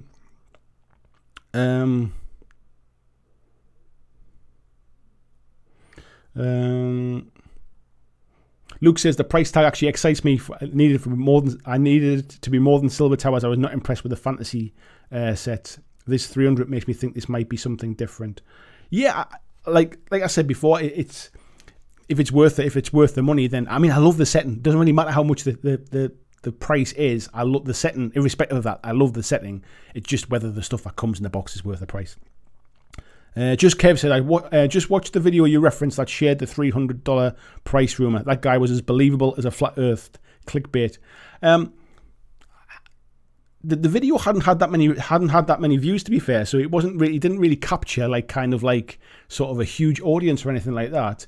It was somebody else who told me about it, to be honest. And when I was researching, well, where's this price come from to talk about tonight, or for a potential video idea for tonight, I watched that video. And to be honest, he's probably getting more views out of me sending people over to go and look at it now than he probably got from the original video, to be fair.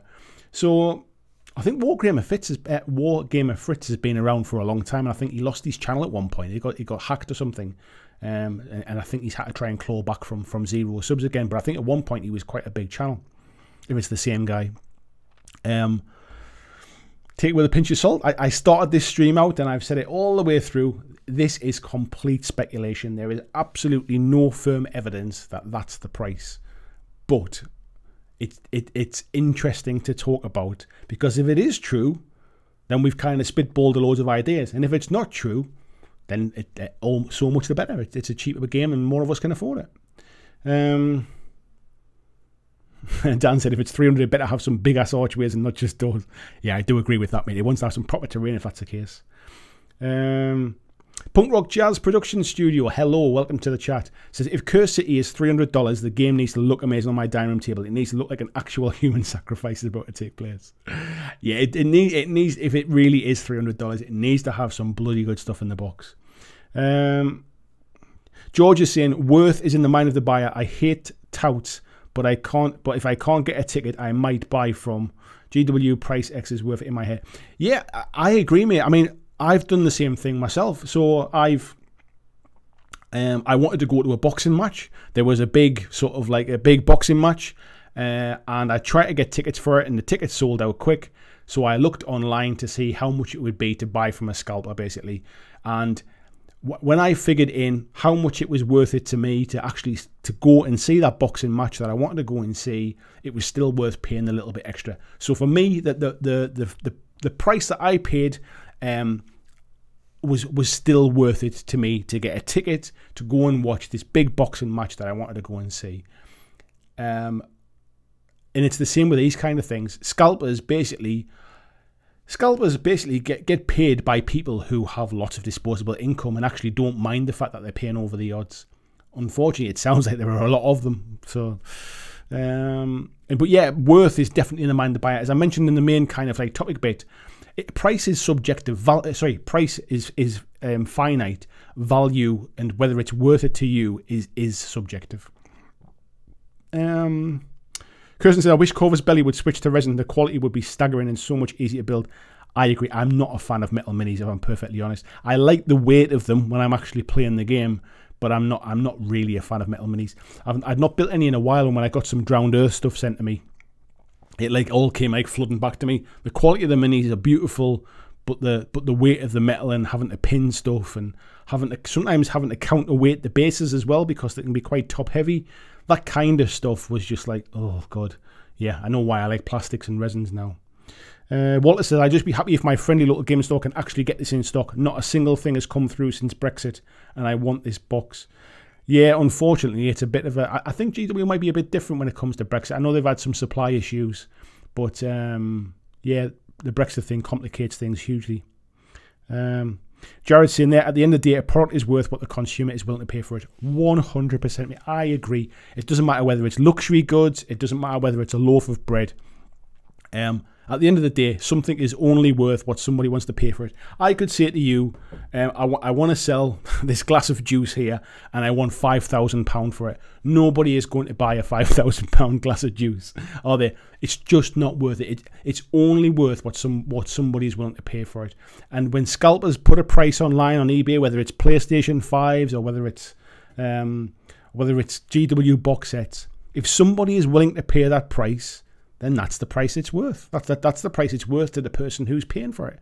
If a scalper buys this for $300 and tries to sell it for $600, and they've still got it in 2 or 3 months' time, they'll be getting a bit squeaky bum about it because they're going to be stuck with this box set that they can't sell. And eventually the price will have to come down until somebody bites and goes, "I go on, and I don't mind paying 50 quid over the odds for it because I really wanted it and I couldn't get it." That's what happens. Lord Main says, I honestly think it's a combination of things. People may not realise how much goes into making things and having them shipped from the country of origin to the place you buy from. I think that's definitely the case. I think it's... I don't know many other places, many other industries, like especially in the UK, because local like friendly gaming stores generally do somewhere between 10 and 20% discount. We almost factor it in as part of the price now. So everything we buy when it comes to hobby, we expect a discount. I don't really know many places or many other kind of sort of hobbies, if you like, or any other stuff where we just expect discounts all the time. It happened for a while in like supermarkets where there was like price wars between supermarkets, and what happens is something goes on offer, like a 2-for-1 offer or something like that, or kind of like buy one get one 50% off, and people stock up at that point, and when the product goes back to full price, nobody buys it because they just go, "Oh no, I'll just wait until it goes on offer again next time." Like it used to happen a lot with things like Alton Park theme park tickets. Everybody just waits for like the Cadbury's offers where you can get like sort of like buy one ticket get one free. Nobody goes and pays full price for them. Everybody waits for these offers to come on, and it's interesting, like from a consumer perspective. I mean, there might be stuff I'm just not aware of it, but I don't know in many other, like Lego doesn't really get discounted or anything, does it? Like there's not a lot of places where there's an expectation of a discount on pretty much everything you buy. Rob Forrester, hello Rob, how are you doing? He says, I happily paid £95 for Blackstone, but will not pay for the 2 mini £65 Ascension set, but this seems to be the price direction. Yeah, I think that's a fair comment, mate. It's like I'm quite happy to pay for, as an example, I was quite happy to pay the £125 for the Indomitors box, but I wouldn't necessarily want to go and pay. Not exactly the same thing, I suppose. Like we mentioned before about the AOS Gargants, the giant things. I'd be happy to, if I had an AOS army. I've got my what they called again, the ogre things, more tribes or whatever they're called now. Yeah. What were they called again? The name's gone out my head now. I've got my ogre AOS faction. Like I'd happily pay the money for that. There's no way I'd pay the £100 for one of those giants. Even with 20% discount or 15% discount, it's still not a value equation for me. I still don't see the value in it personally. But that's everybody makes a choice. Loads of people bought them. So some people do see the value in them. Mark was saying they go after eBay accounts if they sell it before they receive it. Yes, now that's different, mate. Some people do. What they do is they buy it at pre-order and then they list it on eBay before they physically have the product. GW can go after them for that because it's illegal to sell something you don't actually own. That's very different. Yeah, I agree with that one, mate. Marcus says in the States, scalping is illegal. It's not illegal in the UK, mate. I mean, there's whole websites set up to sell tickets for concerts and stuff like that, and for sporting events where people buy a ticket and then sell it on. That's what like Seatwave is. That's what is it called? Something GoGo, Indiegogo, I think it is, something like that. There's loads of sites, especially in the UK. It's not illegal to buy something and sell it for a profit. That's just capitalism. That's what that is. Phil says Dark Elves Blood Bowl dice on eBay 90 quid. Now that's ripping the piss. But it's only taking the mick if you buy it. Then it's taking the mick out of the person that pays 90 quid for it. If it's still just sitting there unsold, it's irrelevant what the price is. This goes back to what I was talking about before. The price is only the price that people are willing to pay. Right, I'll skip ahead a bit here. Luke says the reason I fell asleep was that disappointing Super Bowl. Yeah, certainly the last quarter, mate, wasn't great, was it?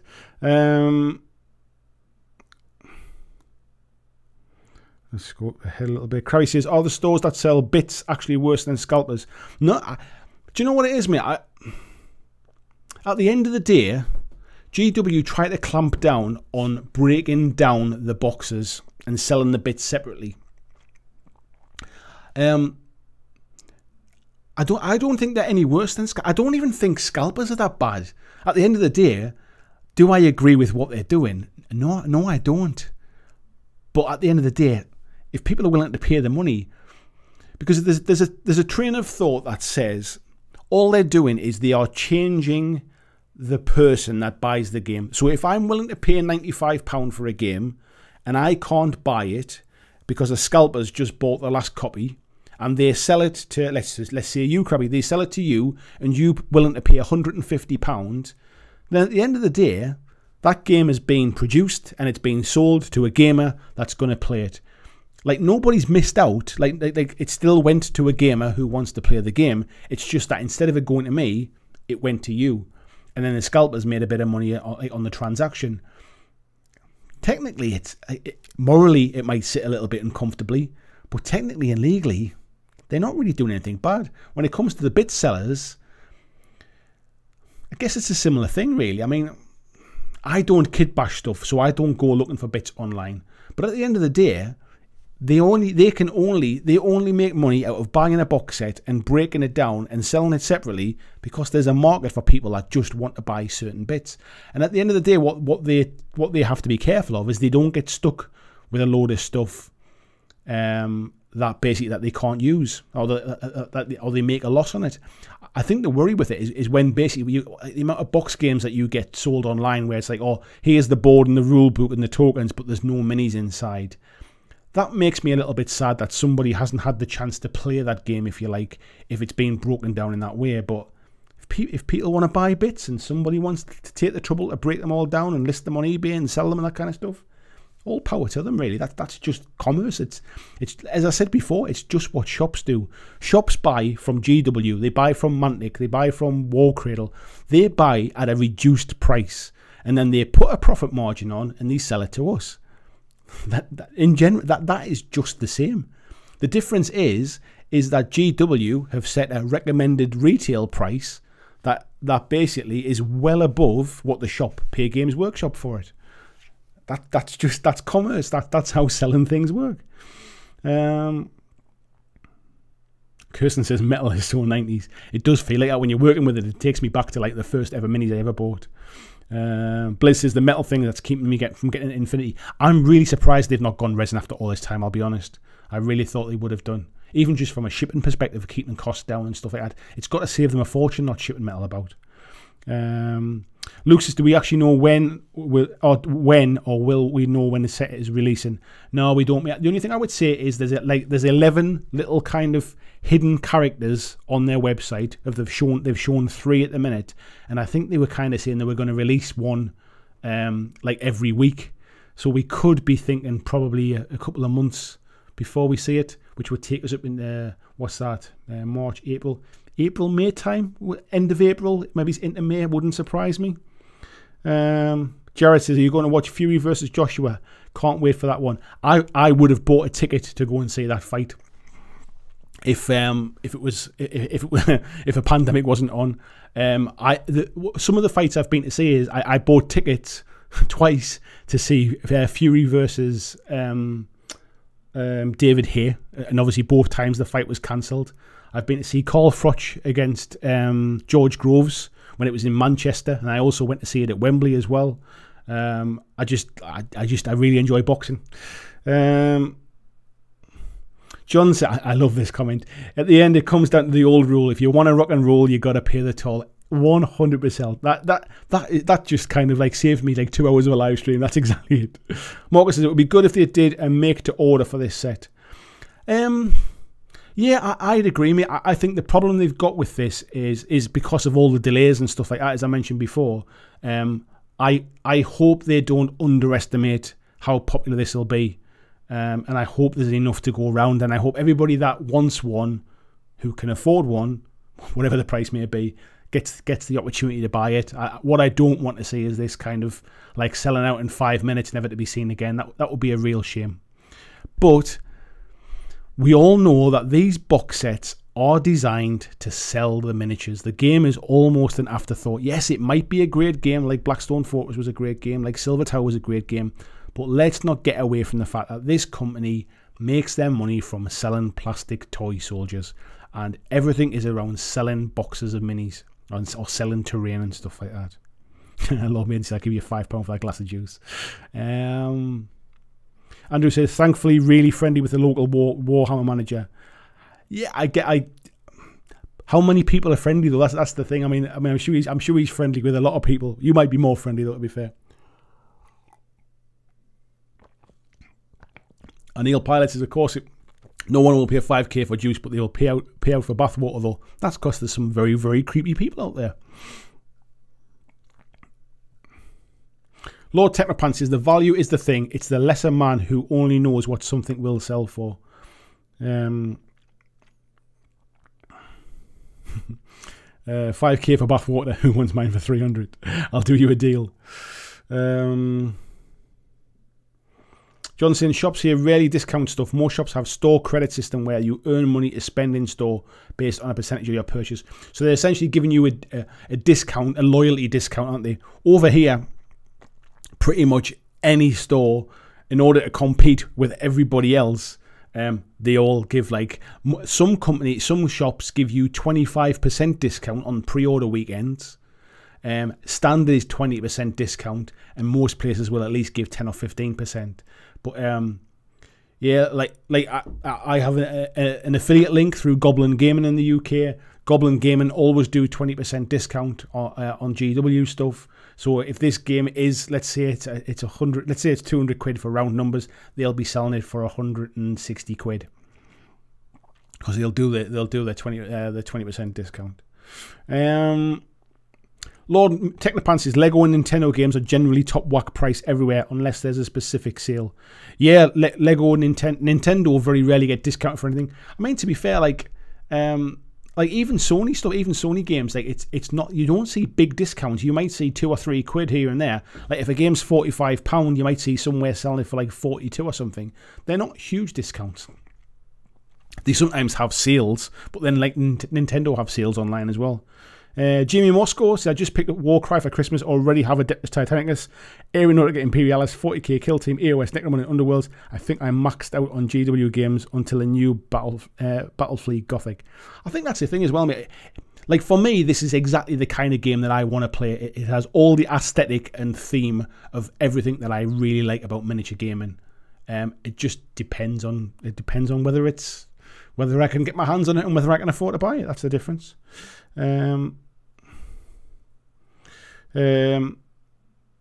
was this one about? Peter, so you selling your bathwater, asking for a friend. Luke said, I can't wait for a chance to meet up with someone and kick each other's toys in. Doesn't feel like it'll be too far away now. Yeah, don't bank on it, mate. I think it'll be further away than you think. Dirk says they sold out at Salute within the first 30 minutes. What was that one about, Dirk? Let's have a look. The Leon Clementine booster, only $500. You see, that's another one. They were kicking around for a while, mate. They were kicking around for a while. Josh Hunter said, with Scalping, the people who miss out are the ones with less money to pay scalp prices. It raises the price of admission. Easy to feel unfair. Yeah, and I do agree with that. I do agree with that. That the people that miss out are the people that can't afford it. But generally, that, like, again, and I'm in that boat as well. I don't have the spare cash that I used to have when I kind of worked a 9-to-5 job. I guess it's one of those things is that everybody has in theory, everyone has an equal opportunity to purchase them. If you're online and you're in the queue and you get the chance to buy it with everybody else and you miss out, then that's just unfortunate. The problem comes is when, like, kind of they're using sophisticated sort of scalping software to buy up multiple copies and stuff. So I do agree with that. Paul says there's a difference between doing something bad and doing something illegal. Scalping might not be illegal, but it is immoral, and I think people do miss out. 200 characters isn't enough.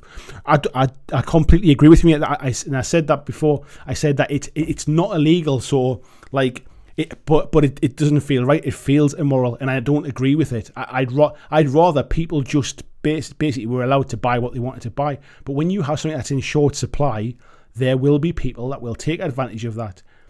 But then that is exactly the same as what shops do too. They charge you more and make a profit on what they buy from their supplier. Like, the price of products is unbelievable, really, when you think about the whole supply chain. Like, if something is made somewhere and then they sell it to a distributor, and then the distributor basically, like, obviously transport it, take a profit out of it, and sell it to a third party, and then that third party then basically add on their profit as well, and then sell it to you. There's lots of people making money down that chain, and the cost of that product is a minuscule part of the final selling price. Everybody else taking a cut out of it is what costs it up. Like, I obviously used to work in an industry that's sold straight to supermarkets, and if you knew the profit margins that supermarkets are making on day-to-day goods versus the amount of profit that the companies that make the products make, you question the whole kind of thing. But supermarkets have so much power, because if you don't sell it to a supermarket, who the hell else are you going to sell it to? Like, it's like that's how this whole thing works, and that's where the whole thing gets a bit messy. Scalpers are just another cog in that really, really long wheel of people taking money out of the system. Walter Black says, I'm off for the night. Thanks for the show, and may all your rolls be sixes. Thank you, Walter, and thank you so much for the donation. That is very, very kind of you. Ted says, I'm finding it easier to resist GW stuff and gaming stuff in general, whilst I have no one to play against. Yeah, I think that's a really key point. Somebody did bring up that this game is going to be solo, and that might create a bit more interest for it as well, or it can be played solo. I should clarify. So that might help with a few things as well. Foible saying, I'm really looking forward to this. I'm putting my money aside. I won't be disappointed if it was $300 if it has the content to match. I reckon it's going to be about $125 though. I think me and you are in exactly the same boat, mate. The price is going to be the price. To summarize everything I've talked about tonight, the price will be the price, whatever it is, as long as I can afford it, as long as I can save up some money and put money aside for it, and I think that it is worth the money that they're charging, then I'll be all over this. That's kind of the thing, really. John says, would Cursed City be worth a swimwear ad? No. I wouldn't be doing swimwear ads for anybody. I mean, my lockdown body is not worth selling, mate, that's for sure. Agent Orange, nice to see you in, says, VG Amorphous a scalper. The thing is, you can't beat them, join them. So I'll be pre-ordering 2 of every set, 1 for me and 1 for friends and eBay.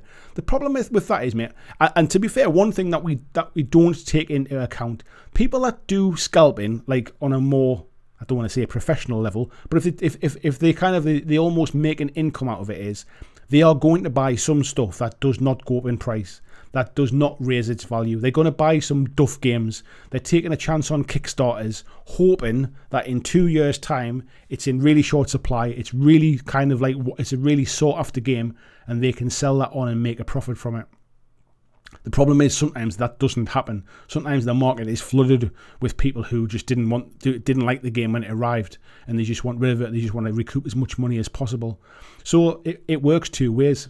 So you have to be really, really sure that what you're buying is going to be in short supply. Because in this instance, if GW just says, "Oh no, this is not just one and done. We're just going to keep producing this," a bit like a 40k starter set. It's just always going to be available to buy for the next few years. Like Blackstone Fortress is still available to buy now. It went out of stock for a while, but it did come back later.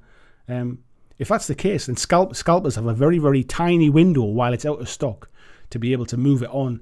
And the amount of people that have more money to spend than it's worth and are willing to pay the premium just so they can have it now straight away are they're a small percentage, or a small audience.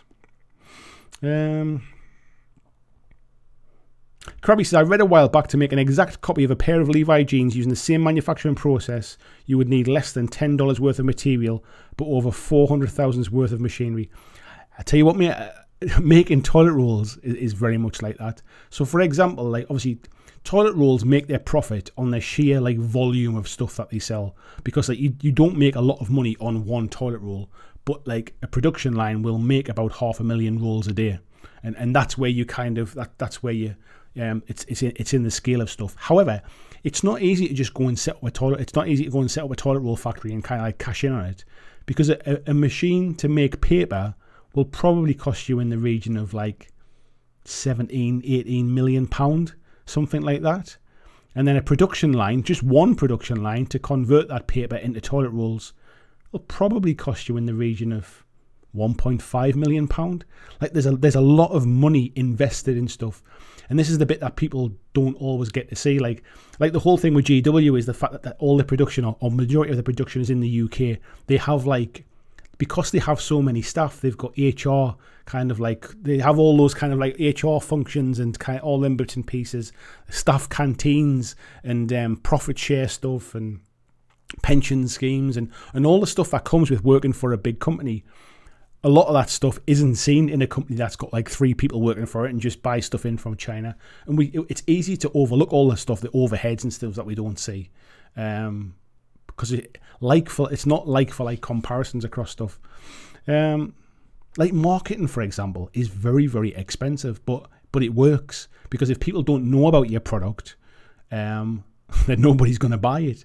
Companies like GW, they do well. For example, Coca-Cola spend an absolute fortune every year on marketing their product. There can't be anybody on earth who doesn't know about Coca-Cola, but they still market the absolute life out of it because they want it front and center. They want you to not forget about Coca-Cola.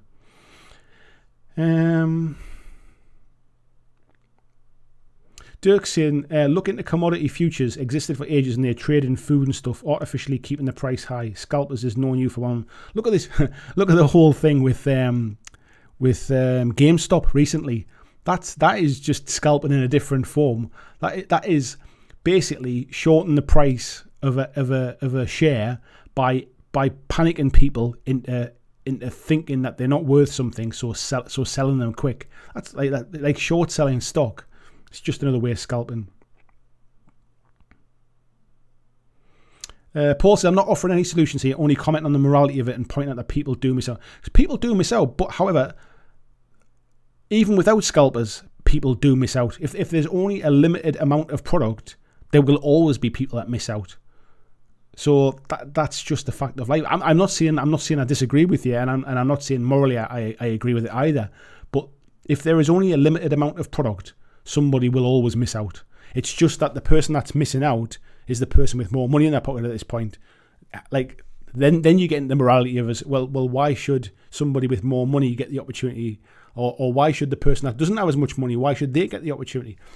At the end of the day, if it's a fair society and there's just a queuing system and first in the queue gets the stuff, then that's as fair as you can be, really. Unfortunately, when it comes to e-commerce, that's not how things work. We don't have the Boxing Day sales where everybody goes and queues a day early to get a cheap sofa anymore. Brandon says, are you sure Blackstone Fortress is still available? I'm in a Facebook group and can't get it. Or maybe they meant just expansions. If you go on the GW website, mate, you can buy it now. I'm pretty sure I was just looking this evening. I'm just going to very quickly look on my computer here while we're talking. But yeah, when I was looking for prices, it was definitely still available, mate. Boxed Games, Warhammer Quest, Blackstone Fortress.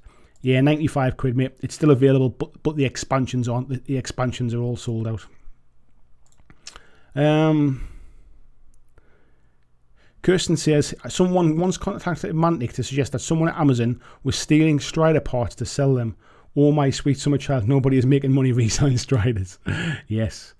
Agent Orange says, to the guy with kids, don't buy it then or save up. If we get top quality, loads of content and the best miniatures they can produce for 250 quid, so be it. It would need to be expensive and replayable. I don't know what the comment was about with something with kids. Somebody mentioned that earlier on, about having kids. And that's just life. I mean, we all kind of put these things into perspective. I've got kids, and you have to decide where your money goes. That is just somebody with no kids can probably afford to go on a very nice luxury foreign holiday. I can't afford to go on that same one because I've got kids to take with me. So that's just where you that's just life. There are opportunities for all of us to go out there and better ourselves or earn more money or whatever it is. It's just what you choose to do. I chose to take doing something that I absolutely love, but do it for a lot less money. That's the choice I made. And if that means I can't buy certain toys for my hobby, then so be it. That's just life. John says, we're all getting some education on economics this year. We absolutely are, mate. Lord Technopan says, what about Brexit pressure on the price of bacon sausage sarnies, mate?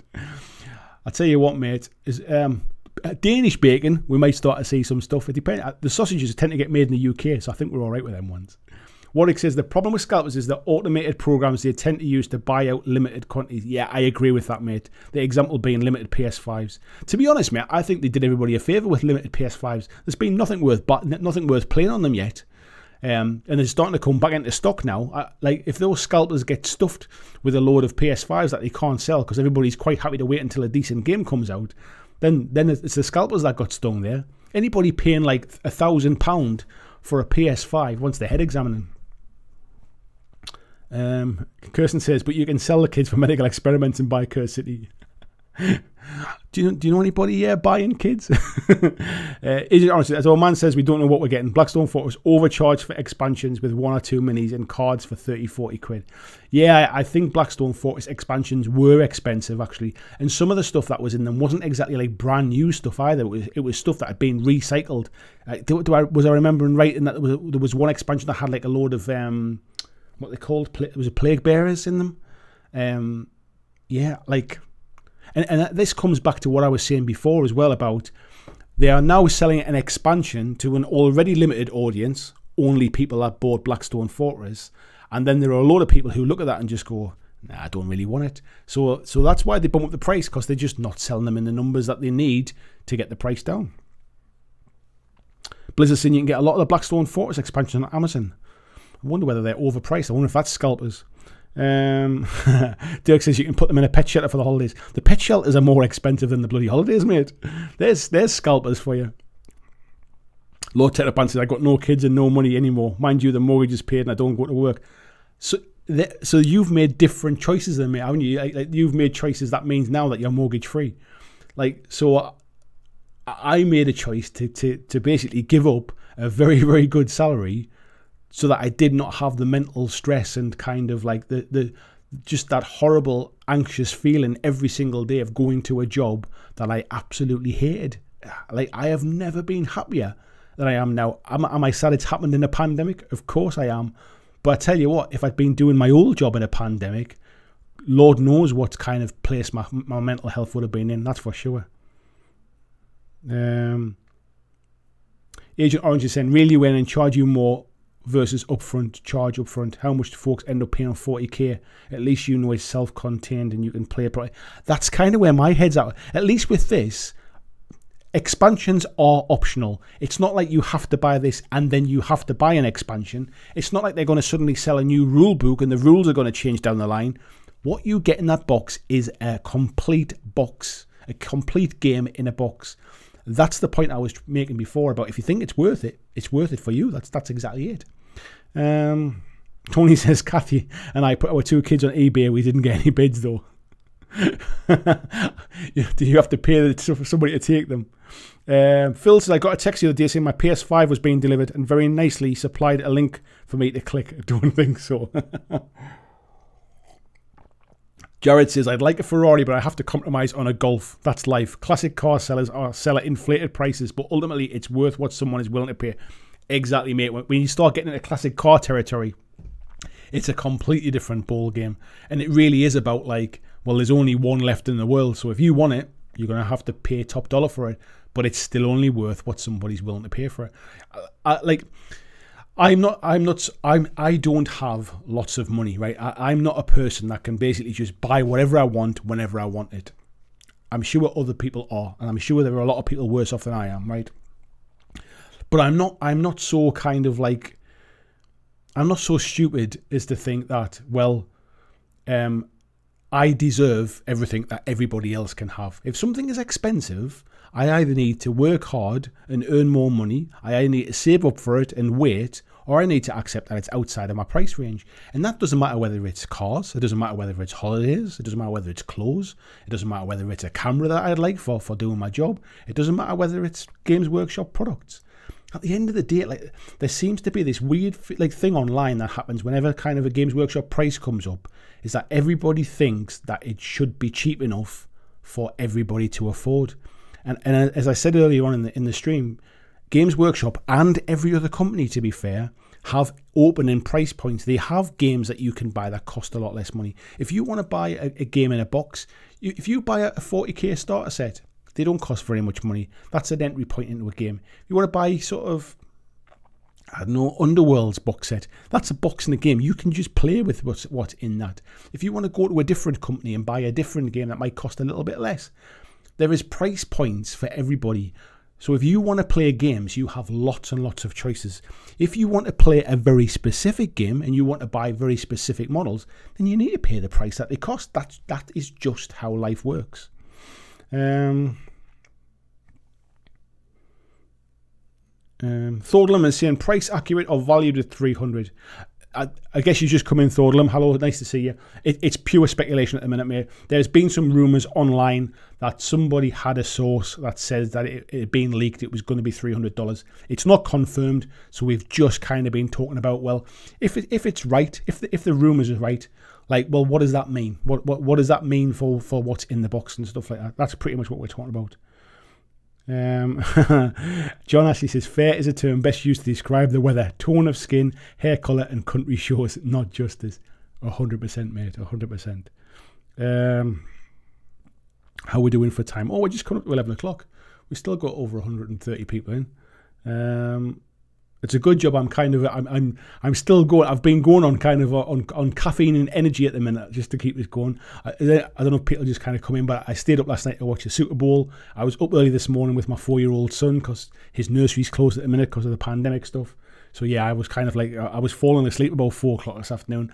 I was playing on the rug in the living room with these little Batman Imaginext toys. And I went, oh, Dad just needs to have a little lie down for 5 minutes. And I could literally, I just wanted kind of like 5 minutes just to close my eyes. And I thought, geez, I'm going to drift off here. This is not what I need to be having a sleep in the afternoon. But yeah, I'm flagging now, I'll be honest. Marcus is saying, yeah, my town is classic car town where there are loads of older people here that have old cars in states and conditions. If you want a 50s junk out car restore, you might be in luck. Yeah, evening, mate. Evening, Thordlam. Paul says, I have to say I'm unconvinced the $300 rumour simply because of what the game is. It's supposed to be a board game, and regardless of what's in the box, $300 is not very accessible. It doesn't need to be accessible, mate. Like, look, as I mentioned before about Kickstarter games, about how much they cost. They don't need to be accessible. As long as you've got an audience, as long as you've got people who are willing to pay the money. Like, look at Necromunda Dark Uprising as a box set, for example. Look at, what was it called? Adeptus Titanicus when it first came out. They don't have to be accessible to everybody. They just need to be accessible to somebody. And if there's enough people to pay the money for it, then that's fine. Like, they're not trying to make a mass market game that, like, basically... One of the problems they've got is they can't make enough to satisfy demand. This is what I was talking about earlier on. They can't make enough to satisfy demand because their production facilities are full. They're trying to expand their production facilities, but obviously they're behind on that as well. So they're not in that state to do it yet. So the best way to make the most profit out of what you can sell is to kind of put the price up. And if so I don't think they're necessarily trying to make it accessible. It just needs to sell enough.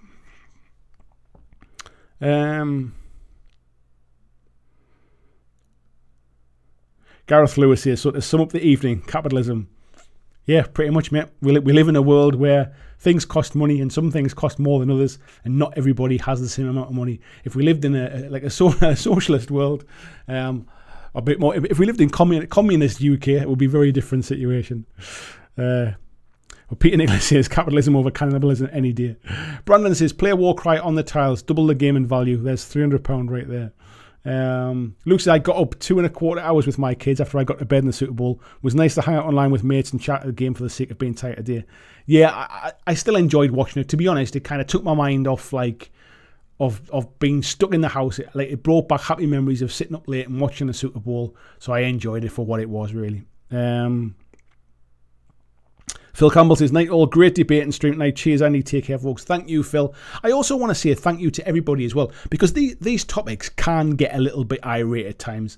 I genuinely go into these live streams because I love these kind of debates. I love the fact that there are always people in these live streams who know more than I do, and I go into every conversation with the idea is that actually I want to learn something from this. I want to engage in a debate and a conversation with you lot, because you will know things that I don't, and I will know things that you don't. That's just that's how life works, and that's how we learn, and that's how we form opinions, and it's how we change our minds, and it's how we become more educated, really, just in general.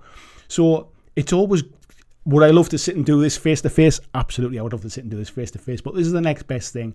And one thing about my live streams is that the community of people that come into these live streams generally, and I would say 99.9% of the time, are very considered sort of comments. There's no kind of there's no anger from people. Nobody gets irate. Nobody starts shouting and swearing. Nobody starts kind of being abusive.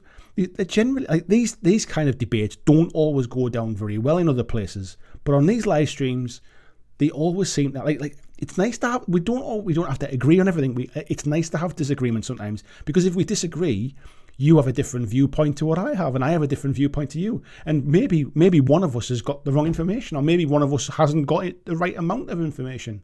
I just find these really good streams. So I want to say thank you to everybody who's took part in the conversation tonight. It's been lively, but it's been a debate. It's been a conversation. It hasn't been a slanging match, if you like. Ariel saying there's always a great and cheaper game from a smaller company out there willing to try out. 100%, mate. 100% there is. Marcus says, okay, as soon as my camera recharges, I'll take a picture of my Blood Knight conversion. It's about 80% done when I start painting. I look forward to it, mate. I look forward to it.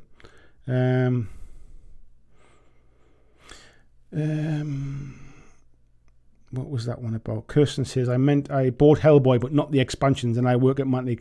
Do you know what, Kirsten? I did exactly the same thing. I did buy the Kickstarter because I really wanted it, but I'll be honest, I've not played the expansions that are in the Kickstarter yet, and I haven't bought any of the expansions that came afterwards, because I haven't played all the stuff I've already got.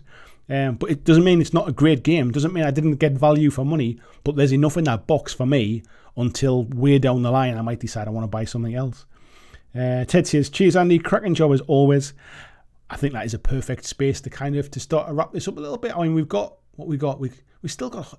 Do people want to go on a little bit longer and chat about something else? Because we've still got 128 people in or something like that. Let me know in the chat if you want me to go on a little bit longer. I'm all right. My throat's a bit dry, but I've got a drink here. I'm all right to crack on a bit longer if people are happy to. Let's see what people say in the chat here while I get a quick drink.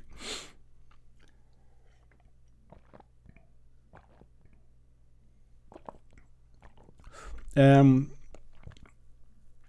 saying, I buy more Mantic stuff that were available in the shops here. I can't do the online purchasing thing. Don't ask why. Yeah, I think that's the same with most companies. It's hard to get the stuff on shelves. Luckily, Mantic seem to be kind of expanding all the time and getting into more and more shops. But it's, especially in the current climate when shelf space is a premium, it's got to work hard, and a lot of that depends upon what your local community plays. Pomsy said, let's have a meditation session. I was talking of meditation. I was watching a video the other day. I quite like Russell Brand, and he was doing something the other day about meditating, and what was it? It was about centering yourself and all this kind of stuff. And I was kind of watching it, thinking, why am I watching this? I've never done any meditation in my life, but it's strangely kind of hypnotic. Gareth Lewis is saying, night all. Good night, Gareth. Thank you very much for coming in. Lord Technopants says, can I go and get a beverage? You can, mate, but you need to get one for everyone. Luke says, is Brady the GOAT? I mean, it must be official now. I tell you what, love him or hate him, there's not been a better player, I don't think. He is. The fact that he can lead a team, like Bruce Arians was manager of the Cardinals and never exactly set the world alight from there. The Tampa Bay Buccaneers have not done anything for a number of years. I know the stars align and everything comes together, but for Brady to basically to come into there, it's more than what he does on the field. Like you can like him, you can dislike him. It's more than what he does on the field. Like Gronkowski coming out of retirement to come back and play. Like those kind of things, those partnerships, they're worth their weight in gold. Excuse me. Lord Maiden says, yeah, it was a great listen to, and I love these discussions. Always allows me to consider my own views on things and allows me to see more views than just my own. I was thinking about this because when I first found out that I thought this might be $300, my instant reaction was, oh, well, I'm out. That's too much to spend. I'm not buying this. Like, that would be stupid. And then I was thinking, well, it's probably not true anyway, so they don't even worry about it. And then I kind of just took a step back and just thought about it and weighed it up. And that was at the point where I'm starting to think, well, you know what it is? If it's something I really want and I still think it's worth it, why wouldn't I save up and buy it? If I can afford to do it, if I can afford to put a little bit of money aside, if I can afford to save up and buy it, why wouldn't I buy something that I really want if I think it's good value? And that was when I kind of started to think about it differently. It was just that instant reaction of, that's too much money to spend, that's me out. And then, but then I'm thinking, but how can it be too much money? I don't even know what it is yet. It's like if somebody says to me, do you want to buy this thing for 30 quid? And you go, oh, 30 quid, that's not bad. Like, that's not a lot of money. I don't know what it is. Like, it could be an absolute fortune for a paperclip. Kirsten says, yeah, I mean, I haven't played Hellboy yet, so there's no point buying more, but I would pay more for Cursed City up front. I think, yeah, like we said before, like, it's one of the reasons I've been put off Kickstarter. I'll be perfectly honest. Is I feel like I almost get coerced into buying expansions that I don't necessarily, that I'll probably never get round to playing. Tasty Brain Drain says, I'm stuck at work as usual, so yes. We still got 120 people in, so I didn't scare too many off by saying, shall I do it, shall I not? Peter says, leave some of that juice handy, I've got a bit in. I'll tell you what, I'll fill it back up, mate, because my throat is dry as sticks. James says, definitely up for a new topic. What's something you're excited to paint, stuff you have or otherwise? I'll be honest, mate. I'm kind of, at the minute, I'm feeling like things are a bit dry at the minute, like the kind of like the future of stuff that's coming. What am I excited to paint? Oh, I'm excited to paint the Drowned Earth stuff that I've already got. I've primed it all, and it's all built and primed on nice. Like, I've made some nice cork bases and stuff like that. I'm excited to kind of sit and paint that. I think I'm missing playing games to give me that little bit of inspiration and kind of like set the wheels turning about, oh, like, I'd love to do this, or I'd love to get that army and play that game. And I think I'm finding it hard to almost like think outside the box and think that far ahead about, like, when I actually can play games, what do I want to play?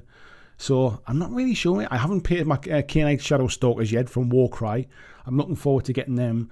I think at the minute what's happening is I've got a load of stuff that I need to kind of record and make videos on, and that's dictating what I'm painting at the moment. Luckily, I only accept stuff that I'm interested in. So everything that I'm kind of getting the opportunity to paint, I'm interested in. It's not like I'm painting stuff that I have no absolute love for, if you like. But it just means it's I'm painting to get stuff completed as opposed to painting for enjoyment at the moment. So yeah, I'm not really sure, mate. What about yourself? Is there anything you're looking forward to? Barry says, I was in on the Hellboy Kickstarter, and believe it or not, we've played the expansions. I probably never got all those minis painted though. I started painting the minis at the start of lockdown, and I was determined I was going to finish them all. That just shows how those kind of things go to the plan. John says, I'm sticking around if you keep going. Well, if as long as there's people watching, I'll hang around for a little bit longer until my throat gives out. I think my throat's getting dry. So we'll at least give it until another 10-15 minutes, and we'll play it by ear anyway. Let's have a look. Where are we at there? Agent Orange saying, seriously, it's up to the individual. It's about content and quality. If it's the bee's knees, then charge more. Move the hobby forward. Top quality throughout makes it desirable. We'll save it. Yeah, I kind of agree with you there. I mean, would I like to see it a bit less expensive so more people can afford it? Yes, I would, so more people get to experience it. However, if they're only going to make a limited number of copies, then it's kind of irrelevant how much the price is. The price is the price, and I'm sure it'll sell out. Dirk said, night, it's midnight here. My eyes are telling me to have some rest. Take care. Lord Tetrapant says, the multi bars are on me. Good night, Dirk. Take care, mate. Peter says, 10 Super Bowls, 7 wins. Come on. Yeah, I agree, mate. Winning Super Bowl with 2 different teams. But he's got the most completed passes now in a Super Bowl. Yeah, I think he's the greatest. Yeah, and he's 43 years old. God, does that make me feel old at 45? What he's doing at 43. Danny the Boy says, hi there, how many chances it's a co-op game? There's 100% chance, mate. I think they've already said it's going to be co-op. So it's a cooperative game but because it's co-op, you can also play it solo as well. So yeah, I'm like 99.9% sure that it's that they've already said that. Warwick says, have a good rest of your night, Andy. Great stream. Wednesday during the stream, I'll build some Necromunda models, I think. Nice one, mate. I'll see you one Wednesday at the Hobby Hangout. That goes for everybody as well. If there's anybody else here, maybe it's your first time here. Every Monday night, I do these live streams, and we have a different topic each week, and we talk about stuff. And then on a Wednesday, I do a live stream as well, where it's a Hobby Hangout. I sit and I kind of just paint some models, and we chat about what's happening. Sometimes in miniature gaming, sometimes about what's happening in the quality of the bacon sandwiches at my local cafe. It's a bit of a ramble one, a bit of a hobby hangout, and we sit and chat like a community. And then during the week as well, I do other videos. So if you're not already a subscriber, please do consider subscribing to the channel and come and hanging out with us. VJ says, if anyone saw my post, the Street Fighter Kickstarter on Discord, you know I'm very susceptible to paying over the odds of what should for how much I get. The Street Fighter one, mate, I don't know how much it was, and I don't know how much you got. I only saw the sealed boxes. I haven't seen what was inside. But those kind of things are nice just as like models, like because they come pre-painted, don't they? They come fully painted, so they're nice just to have on like shelves as like and stuff. Like people pay a fortune. Like that Thor that I've got there was a Christmas gift from my brother and sister-in-law. I can't remember how much they are, but like it just sits on there. It's just nice to look at, kind of thing. The same with the helmet. I mean, that helmet was probably about 130 quid, something like that. It just sits on the shelf. Like, it doesn't do anything. I can't wear it. Like, it just sits on the shelf, but it means something to me, kind of thing.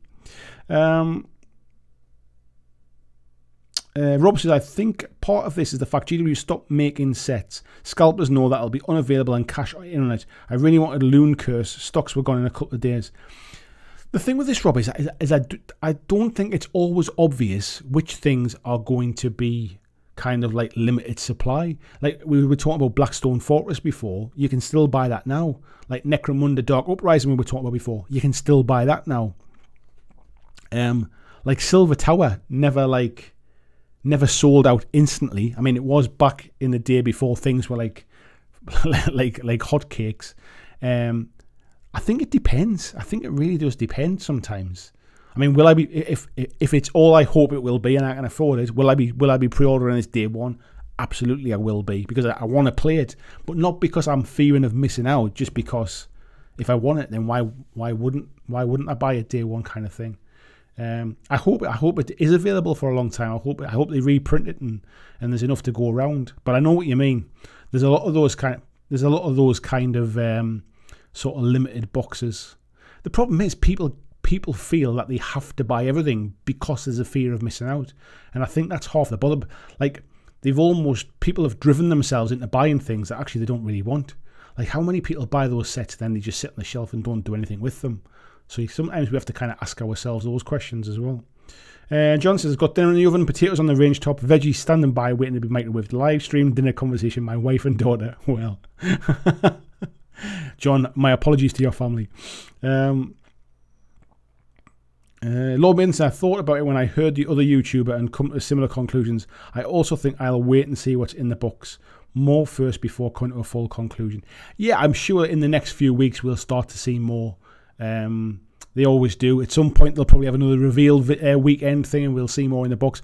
But you will certainly know exactly everything that's in the box, and we'll have the opportunity to find out the price before you are forced into kind of making a purchase. You'll never have to kind of purchase it blind, like not knowing what it costs and what's inside. That's one good thing with GW stuff.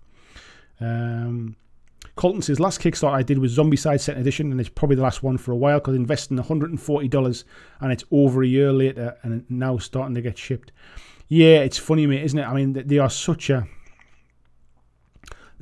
long way away, aren't they, like with Kickstarters? I mean, I've waited, like, the last one I did was Mythic Games. It was Super Fantasy Brawl, and that was a bit delayed, and I just felt like my money was tied up and forgotten about, really. Battle Knight, hello, mate, how are you doing? He said, I'm pretty tempted by Parabellum First Blood game. Parabellum sent me a starter box for Conquest, I'll be honest, and the minis were a bit of a pain to put together. The scale of them is just kind of, they're too far off to be used in any other games, and some of the stuff in the rules I felt like it was just being different for the sake of being different, which made it a bit confusing in places. It's not something that I really kind of, that I personally really liked. And for that reason, that their skirmish game, their First Blood game, doesn't really interest me that much either, if I'm perfectly honest. They're getting a lot of push online. Obviously, they've obviously signed a deal with Beasts of War, and it's all over there at the minute. So that's their main source of marketing at the minute. So it's getting pushed all over the place. But yeah, I don't think it's for me. I wait and see more information on it. I don't know a lot about the skirmish version, but the full scale game, the Conquest, not really my kind of thing. Josh Hunter says, you all seen the new Rumble Slam stuff? TT Combat really stepped up their sculpts. I've not seen the new Rumble Slam stuff, mate, but to be fair, TT Combat sculpts for the original Rumble Slam and the second edition one were pretty good anyway, actually. I always thought they were quite good resin sculpts. But yeah, I'll be honest, I've not seen the new stuff. Where are we up to there? James says, what percentage of models at GW sell do you think get played with? What percent fully painted? What percent get built? Do you know what? This has always been my thing, mate. I think people would be 100% blown away if they actually knew the truth. I think like, whoops, I think it's like it's an almost tiny amount of models that ever see the table, and I'd be surprised how many actually get painted. I know how many I've got still got like left lying around in sprues on boxes and stuff like that. It's I think people think that they need to have everything, and then basically once they've got them, they're already looking at the next thing that they think that they need to have. There are too many models get bought and never have anything done with them. Even people who pay scalp prices pay over the odds for them, and then they sit on the shelf and don't do anything with them. Bodyguard of Lies says, I've been a salesman most of my working life and I can't fathom Games Workshop's marketing department. They may be brilliant or terrible, but as a customer, I guarantee they are frustrating. I think purely from a marketing perspective, I think they do a fantastic job. They know how to hype a game up so that it basically sells. Like, if they didn't do a great job, they'd have loads of stock left in a warehouse, wouldn't they? They'd have loads of stock left on the shelves. So from that perspective, I think they do a great job. Could they do a better job? Could they manage communication better? Could they manage expectations better? 100%, but I'm not sure if that's marketing or if that's a communications team. I think this is what happens when you get into bigger companies, and these people don't always talk to each other properly. It's a bit different when you've got a company and everybody's based in one office. But in general, the fact that they sell everything they make pretty much suggests that their marketing team are doing something right. Vijay says, as for what I paid for it, I haven't added it up with expansions and shipping, etc. Frankly, I'm a little scared. That's what happens with Kickstarters. You forget how much you spent. I know when I bought Super Fantasy Brawl, like I added on the bag, which I can see in the corner of the room there. The shipping was more expensive than I expected it to be. I don't even want to think about what I spent on it. Jamie said, if you really want it, just start setting hobby cash off to the side. I'm currently saving for the new big bad for Adeptus Titanicus War Master Titan. God knows what it will rob me for. Can't wait. I do have a bit of like a hobby savings pop, to be fair. And if it is £300, it's not $300. Sorry, it's not gonna be £300. Let's say it is $300, and it's 100. What did I say it would be? 100 and roughly about 180 quid. We're saying. Like, I've got a little pot to put aside. That's my hobby stuff. I haven't really spent much recently. I bought some Malifaux stuff a little while ago. I'm really fortunate that a lot of stuff gets sent to me. It's not always stuff I would buy myself, so it's not like my hobby's paid for kind of thing. But I do have like a little savings pot where I put a little bit of money aside, like just to kind of to build it up when there's something that I really want. So yeah. Can I afford to buy it if it's worth the money? Yeah, I probably can, to be fair. But it's not like it's a decision that I take lightly. Let's put it that way. Battle Knight says, yeah, the scale bugs me too, as I like to use my figures in other games, but I'm still tempted.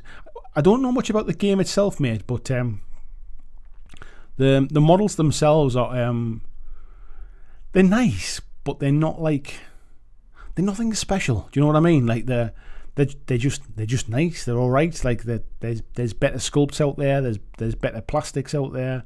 I don't know how much they cost. I've never really looked into them that much to see whether they're kind of like bargain price or anything like that.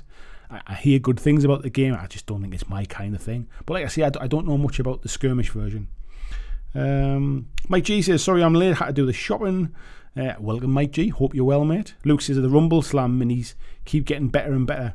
Yeah, I remember the first one's not been bad. I've got the first set stuff and painted all those up, and I quite like them. John says, Conquest, the last argument of Kings, cool minis but weird skill. I bought one of the hero models. He went together nicely, but he's still in progress. Yeah, like in the starter set, like there's guys like knights riding the horses and stuff, and they're beautiful minis. They'll be nice to paint and stuff. But like you couldn't use them in Kings of War, you couldn't use them in Warhammer. Like this, the scale is really like, it's nice to have something a bit bigger. I heard a rumor, and I have no idea how much this is true, but the reason that the scale is off with everything else is because somebody resized the Masters incorrectly. Now I don't know how far that's true, but if they said, right, these are the 3-up stuff or whatever, these are the designs, the digital designs, right, they need reducing by 45% for final production, and there was an error somewhere, and I don't know how far that's true, but that was the story I heard about why the scale is off, because I can't imagine you'd intentionally like make something so much bigger than everything else. One, it costs you more money in plastic, and two, you don't even get the opportunity to sell your minis for like other games. So no idea how much that's true, but it's a good story if it is.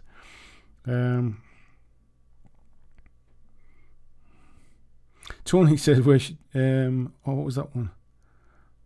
We sure are, but one of our 60 plus people makes me feel old. He's such a big kid, has so much enthusiasm. Bren B, hello Bren, says companies like Warlord and Grip and Beast are now producing smaller scales. What's your take on 15mm, 10mm and smaller, Andy? Warmaster re-release. Hello Bren, by the way. I'm not a big fan of the smaller scales, mate. I know lots of people are.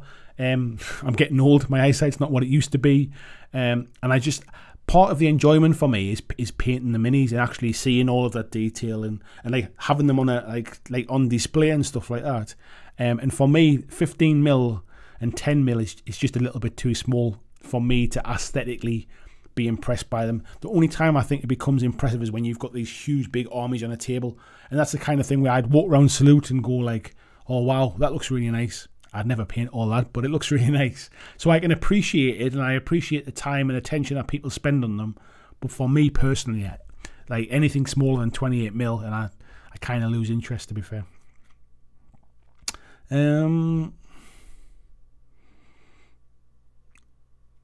John saying, now bread pork schnitzel baked rather than fried tonight. Nice. Bodyguard Elias says they could support their products better. Take Kill Team as an example. Kill Team's a bit of an outlier for me. I've been massively disappointed with how they've supported Kill Team.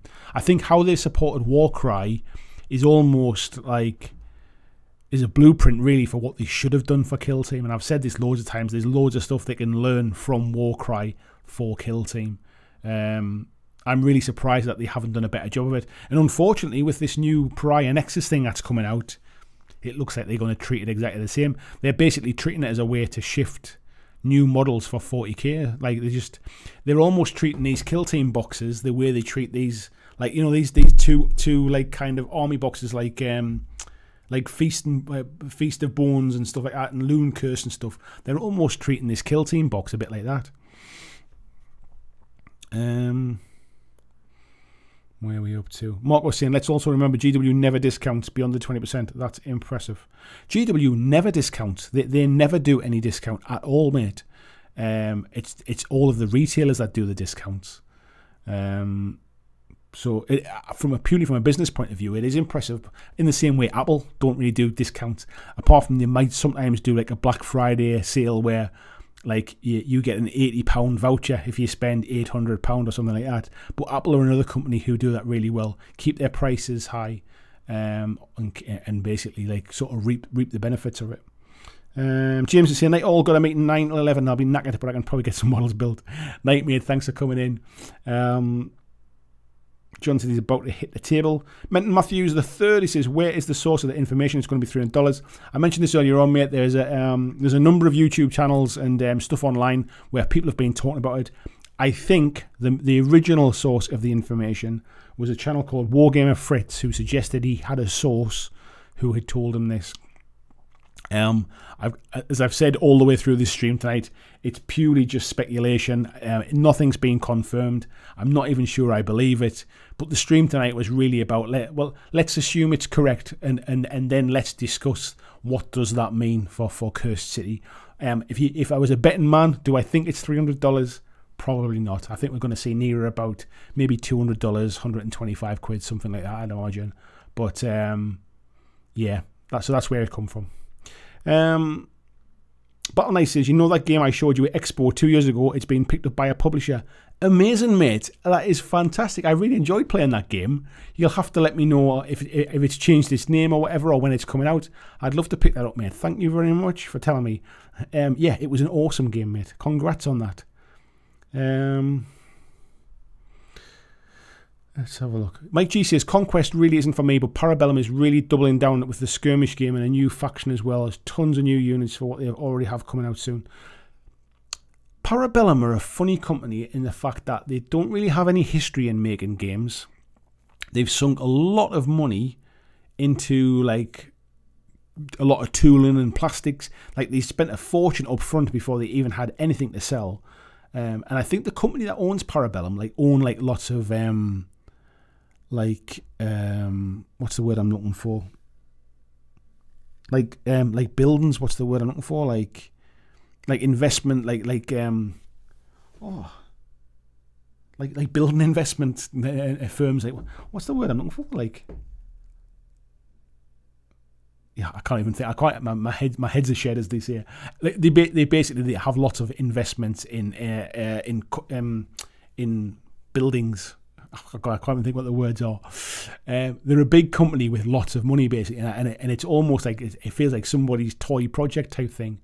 I think they've basically doubled down and went to a skirmish version because people are just not playing Conquest. I think they're realizing that certainly in the current climate, like big 6x4 games, like big fantasy games, there's too much competition. They need to kind of come in and try and pick people up through the skirmish game and bring them into the bigger game. I think they got Alessio Cavatori to write the rules for Conquest. I thought I might kind of like the game. I've had a few demos of it. I've read through the rule book as well, and like I say, I think there's just some things that feel like they're different for the sake of being different. For me, Kings of War fits everything I need from that kind of rank and file game or rank and flank game.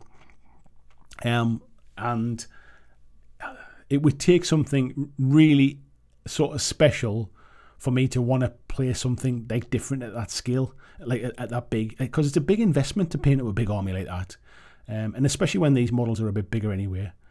I like the diorama aspect of Kings of War. I love the fact that I can just build like a diorama type thing to push around. So yeah, I just don't feel the pull from Conquest.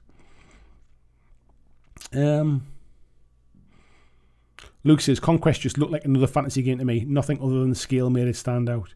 Yeah, and even that, it kind of stood out for all the wrong reasons. What I would say is when I've seen them at conventions and stuff, they have some beautiful kind of like display tables and stuff.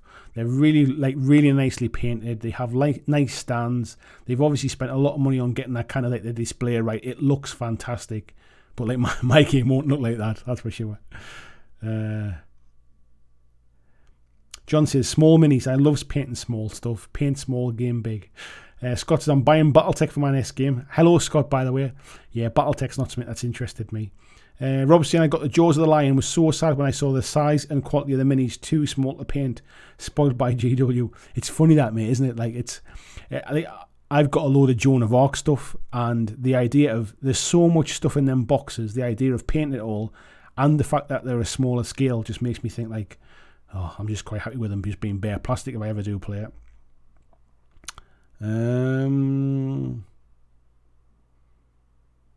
Tony must be having a conversation with somebody there. How are you doing, Tony, tonight, by the way? You all right, mate? Lord Technopan says, I'm still glad I got the OG Kill Team box, but upcoming Necron box is a pass for me. Yeah, I got the original one, mate, as well, and I'm really happy I did. But yeah, the new one's not something I feel any kind of pull for. Peter said, it struck me as odd the GW let Kill Team rot almost. They're always trying to start a 40k skirmish game. I feel like Kill Team's almost like... I think it's almost like they wish they didn't have it. So they don't want to kill it off, but they almost wish that they didn't have it to have to maintain. Because I think what they've done with 9th edition is they've brought in Combat Patrol, which essentially is skirmish 40k now. Venture capitalists, it wasn't venture capitalists, mate, although I think they are venture capitalists as well. The idea, like property, I think I might be in the word, like the investment in property, like the property investors. I think that's the word I was looking for, mate. Real estate, that might have been it as well. Thank you very much, real estate investment. But I think like on a big scale, like they invest in like hotels and like kind of like apartment blocks. I think it's that kind of stuff. Yeah, Luke's saying late night Super Bowl just broke, Andy. You're not wrong, mate. Yeah. John says a bigger scale for mass battle game doesn't make much sense. Otherwise, you're only going to need bigger tables. Yeah, or you'll have less minis on the table as well, which then doesn't look as impressive as like the big battle. It just for me, it's some of the models look nice, and I like the fact that they've gone to the trouble of creating a whole universe for it and a whole world for it. The problem I see is that any coverage online is kind of paid for, and it just puts a bit of a false spin on it a little bit for me. VG says, I got the Monumental Kickstarter. I feel like you do about Joan of Arc. Yes, so much plastic, nice minis, but have zero motivation to paint them. To be honest, I'd quite happily consider selling all the Joan of Arc stuff. AD says, box sets are better value, so they kind of do discount a different way. Yeah, I agree, mate. Hello, by the way. They tend to be better value, so they almost discount them artificially. It's not like should be $200 now $150. It's like you get $200 of individual models for $150. That's kind of the way it is. Grass Widow says not interested in BattleTech heresy. I'm just not into that kind of like fighting robot thing. It's not really my thing, to be fair. And I've heard BattleTech is just really crunchy as well. Like there's a lot of rules to it. Unless you're buying like the BattleTech light version, whatever that's called. It's not my kind of thing. VG says, I'm not really sure I want it. I also got the expansion. Maybe we can work something out, Luke Pryor. Oh, that was something else. Good, I missed out on Monumental twice. Kirsten says, I mean, you'd hope mechs would be crunchy. Soft robots would be disturbing. I mean the rules, of course, Kirsten. Yeah, I think like when you're starting to like sort of talk about different, like the cortex and the left arm and the right arm, and like this has took this much damage, it ends up being more like a course in bookkeeping as opposed to like just playing for fun. You all know me. I'm much more about the simplified rule sets, that I can just enjoy the game rather than having to try and remember a million rules. That's just my stuff. Anyway, folks, I did manage to go until 11:36 tonight. I'm flagging now. There's still over 110 people in the chat tonight. We've had a great number tonight, folks. I think it peaked out. Let me have a look at that. Does it show me what our peak number was? I think it peaked at about 226. I think something like about 207. I think it was 213. I think maximum we had it tonight was 213 at the peak of the video.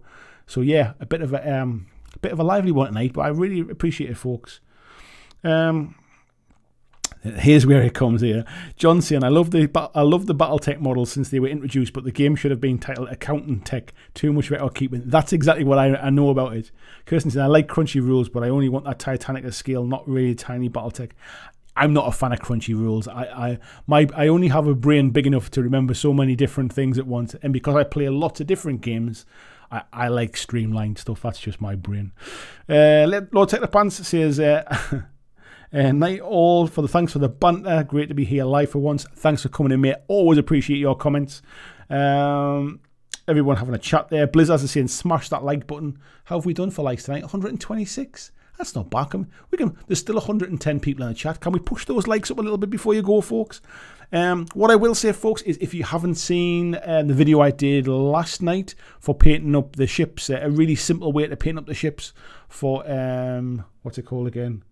I can see it. It's in the corner of the room. Dystopian Wars. My brain is fried. But Dystopian Wars, please do check it out. It really does help the channel out. If you just kind of, if you check those stuff out, even if it's not for you, you might pick up some ideas for kind of painting other ships or other ship games, like Armada, for example. If Christian sharing the link there for the Patreon as well. There, I do this full time. This is my job. I'm supported by the community. Being supported by the community means that I get to cover and talk about all the things that are not necessarily mainstream. Tonight was a bit more mainstream. You can see what talking mainstream does for the view count for stuff. I've got no doubt that tomorrow's video, when I do the clips bit, it'll do okay as well. But I don't always like to talk about the mainstream stuff. I like to talk about the smaller games. I like to talk about the kind of the softer side of what we do, the hobby and motivation and that kind of stuff. And that just doesn't pay the bills on the basis of clicks. So that's why the support from the Patreon group and the support from donations is 100% not only needed, but hugely, hugely appreciated. So if you are interested in joining the Patreon and keeping this channel alive for the future, there's not many channels get the chance to do this full time. But I've got a really, really wonderful community of people who kind of believe in wanting to see something a little bit different on YouTube, and they back me to do that. If you want to join those folks, $2 a month gets you access into the Patreon Discord group, which is kind of like the chatting here tonight, and it's like that all the time. It's like that 24 hours a day, just random chat. So if you want to join just for the Patreon chat, $2 a month and you can get in and do that. There's obviously other levels after that. $5 a month gets you your names at the end of the videos and some extra bits and pieces. Gets you discount off merch. $10 a month gets you gets you a free mug every 6 months as well, and $20 a month gets you a free Patreon exclusive T-shirt as well every 6 months. And I've literally this week I've caught up with my backlog of admin stuff. So all the T-shirts are going out, all the mugs have gone out. People are starting to get them as well at the minute. So yes, if you want to support the channel or support me, keep it going for the long term, for the future, I really appreciate you checking that out. To keep knocking the mic there as well. I'll say goodbye to a few people as well. Marcus says downvoter. Wouldn't be the same without a downvoter, mate. I expect to get a lot more downvotes on this one. I expect to get loads of comments going, clickbait. You just pulled me in with clickbait. It's not even the price. That's why there's a big question mark next to it. VJ says agreed on accountant tech. Yes. Jack saying goodbye, bye to him, bye Rathammer.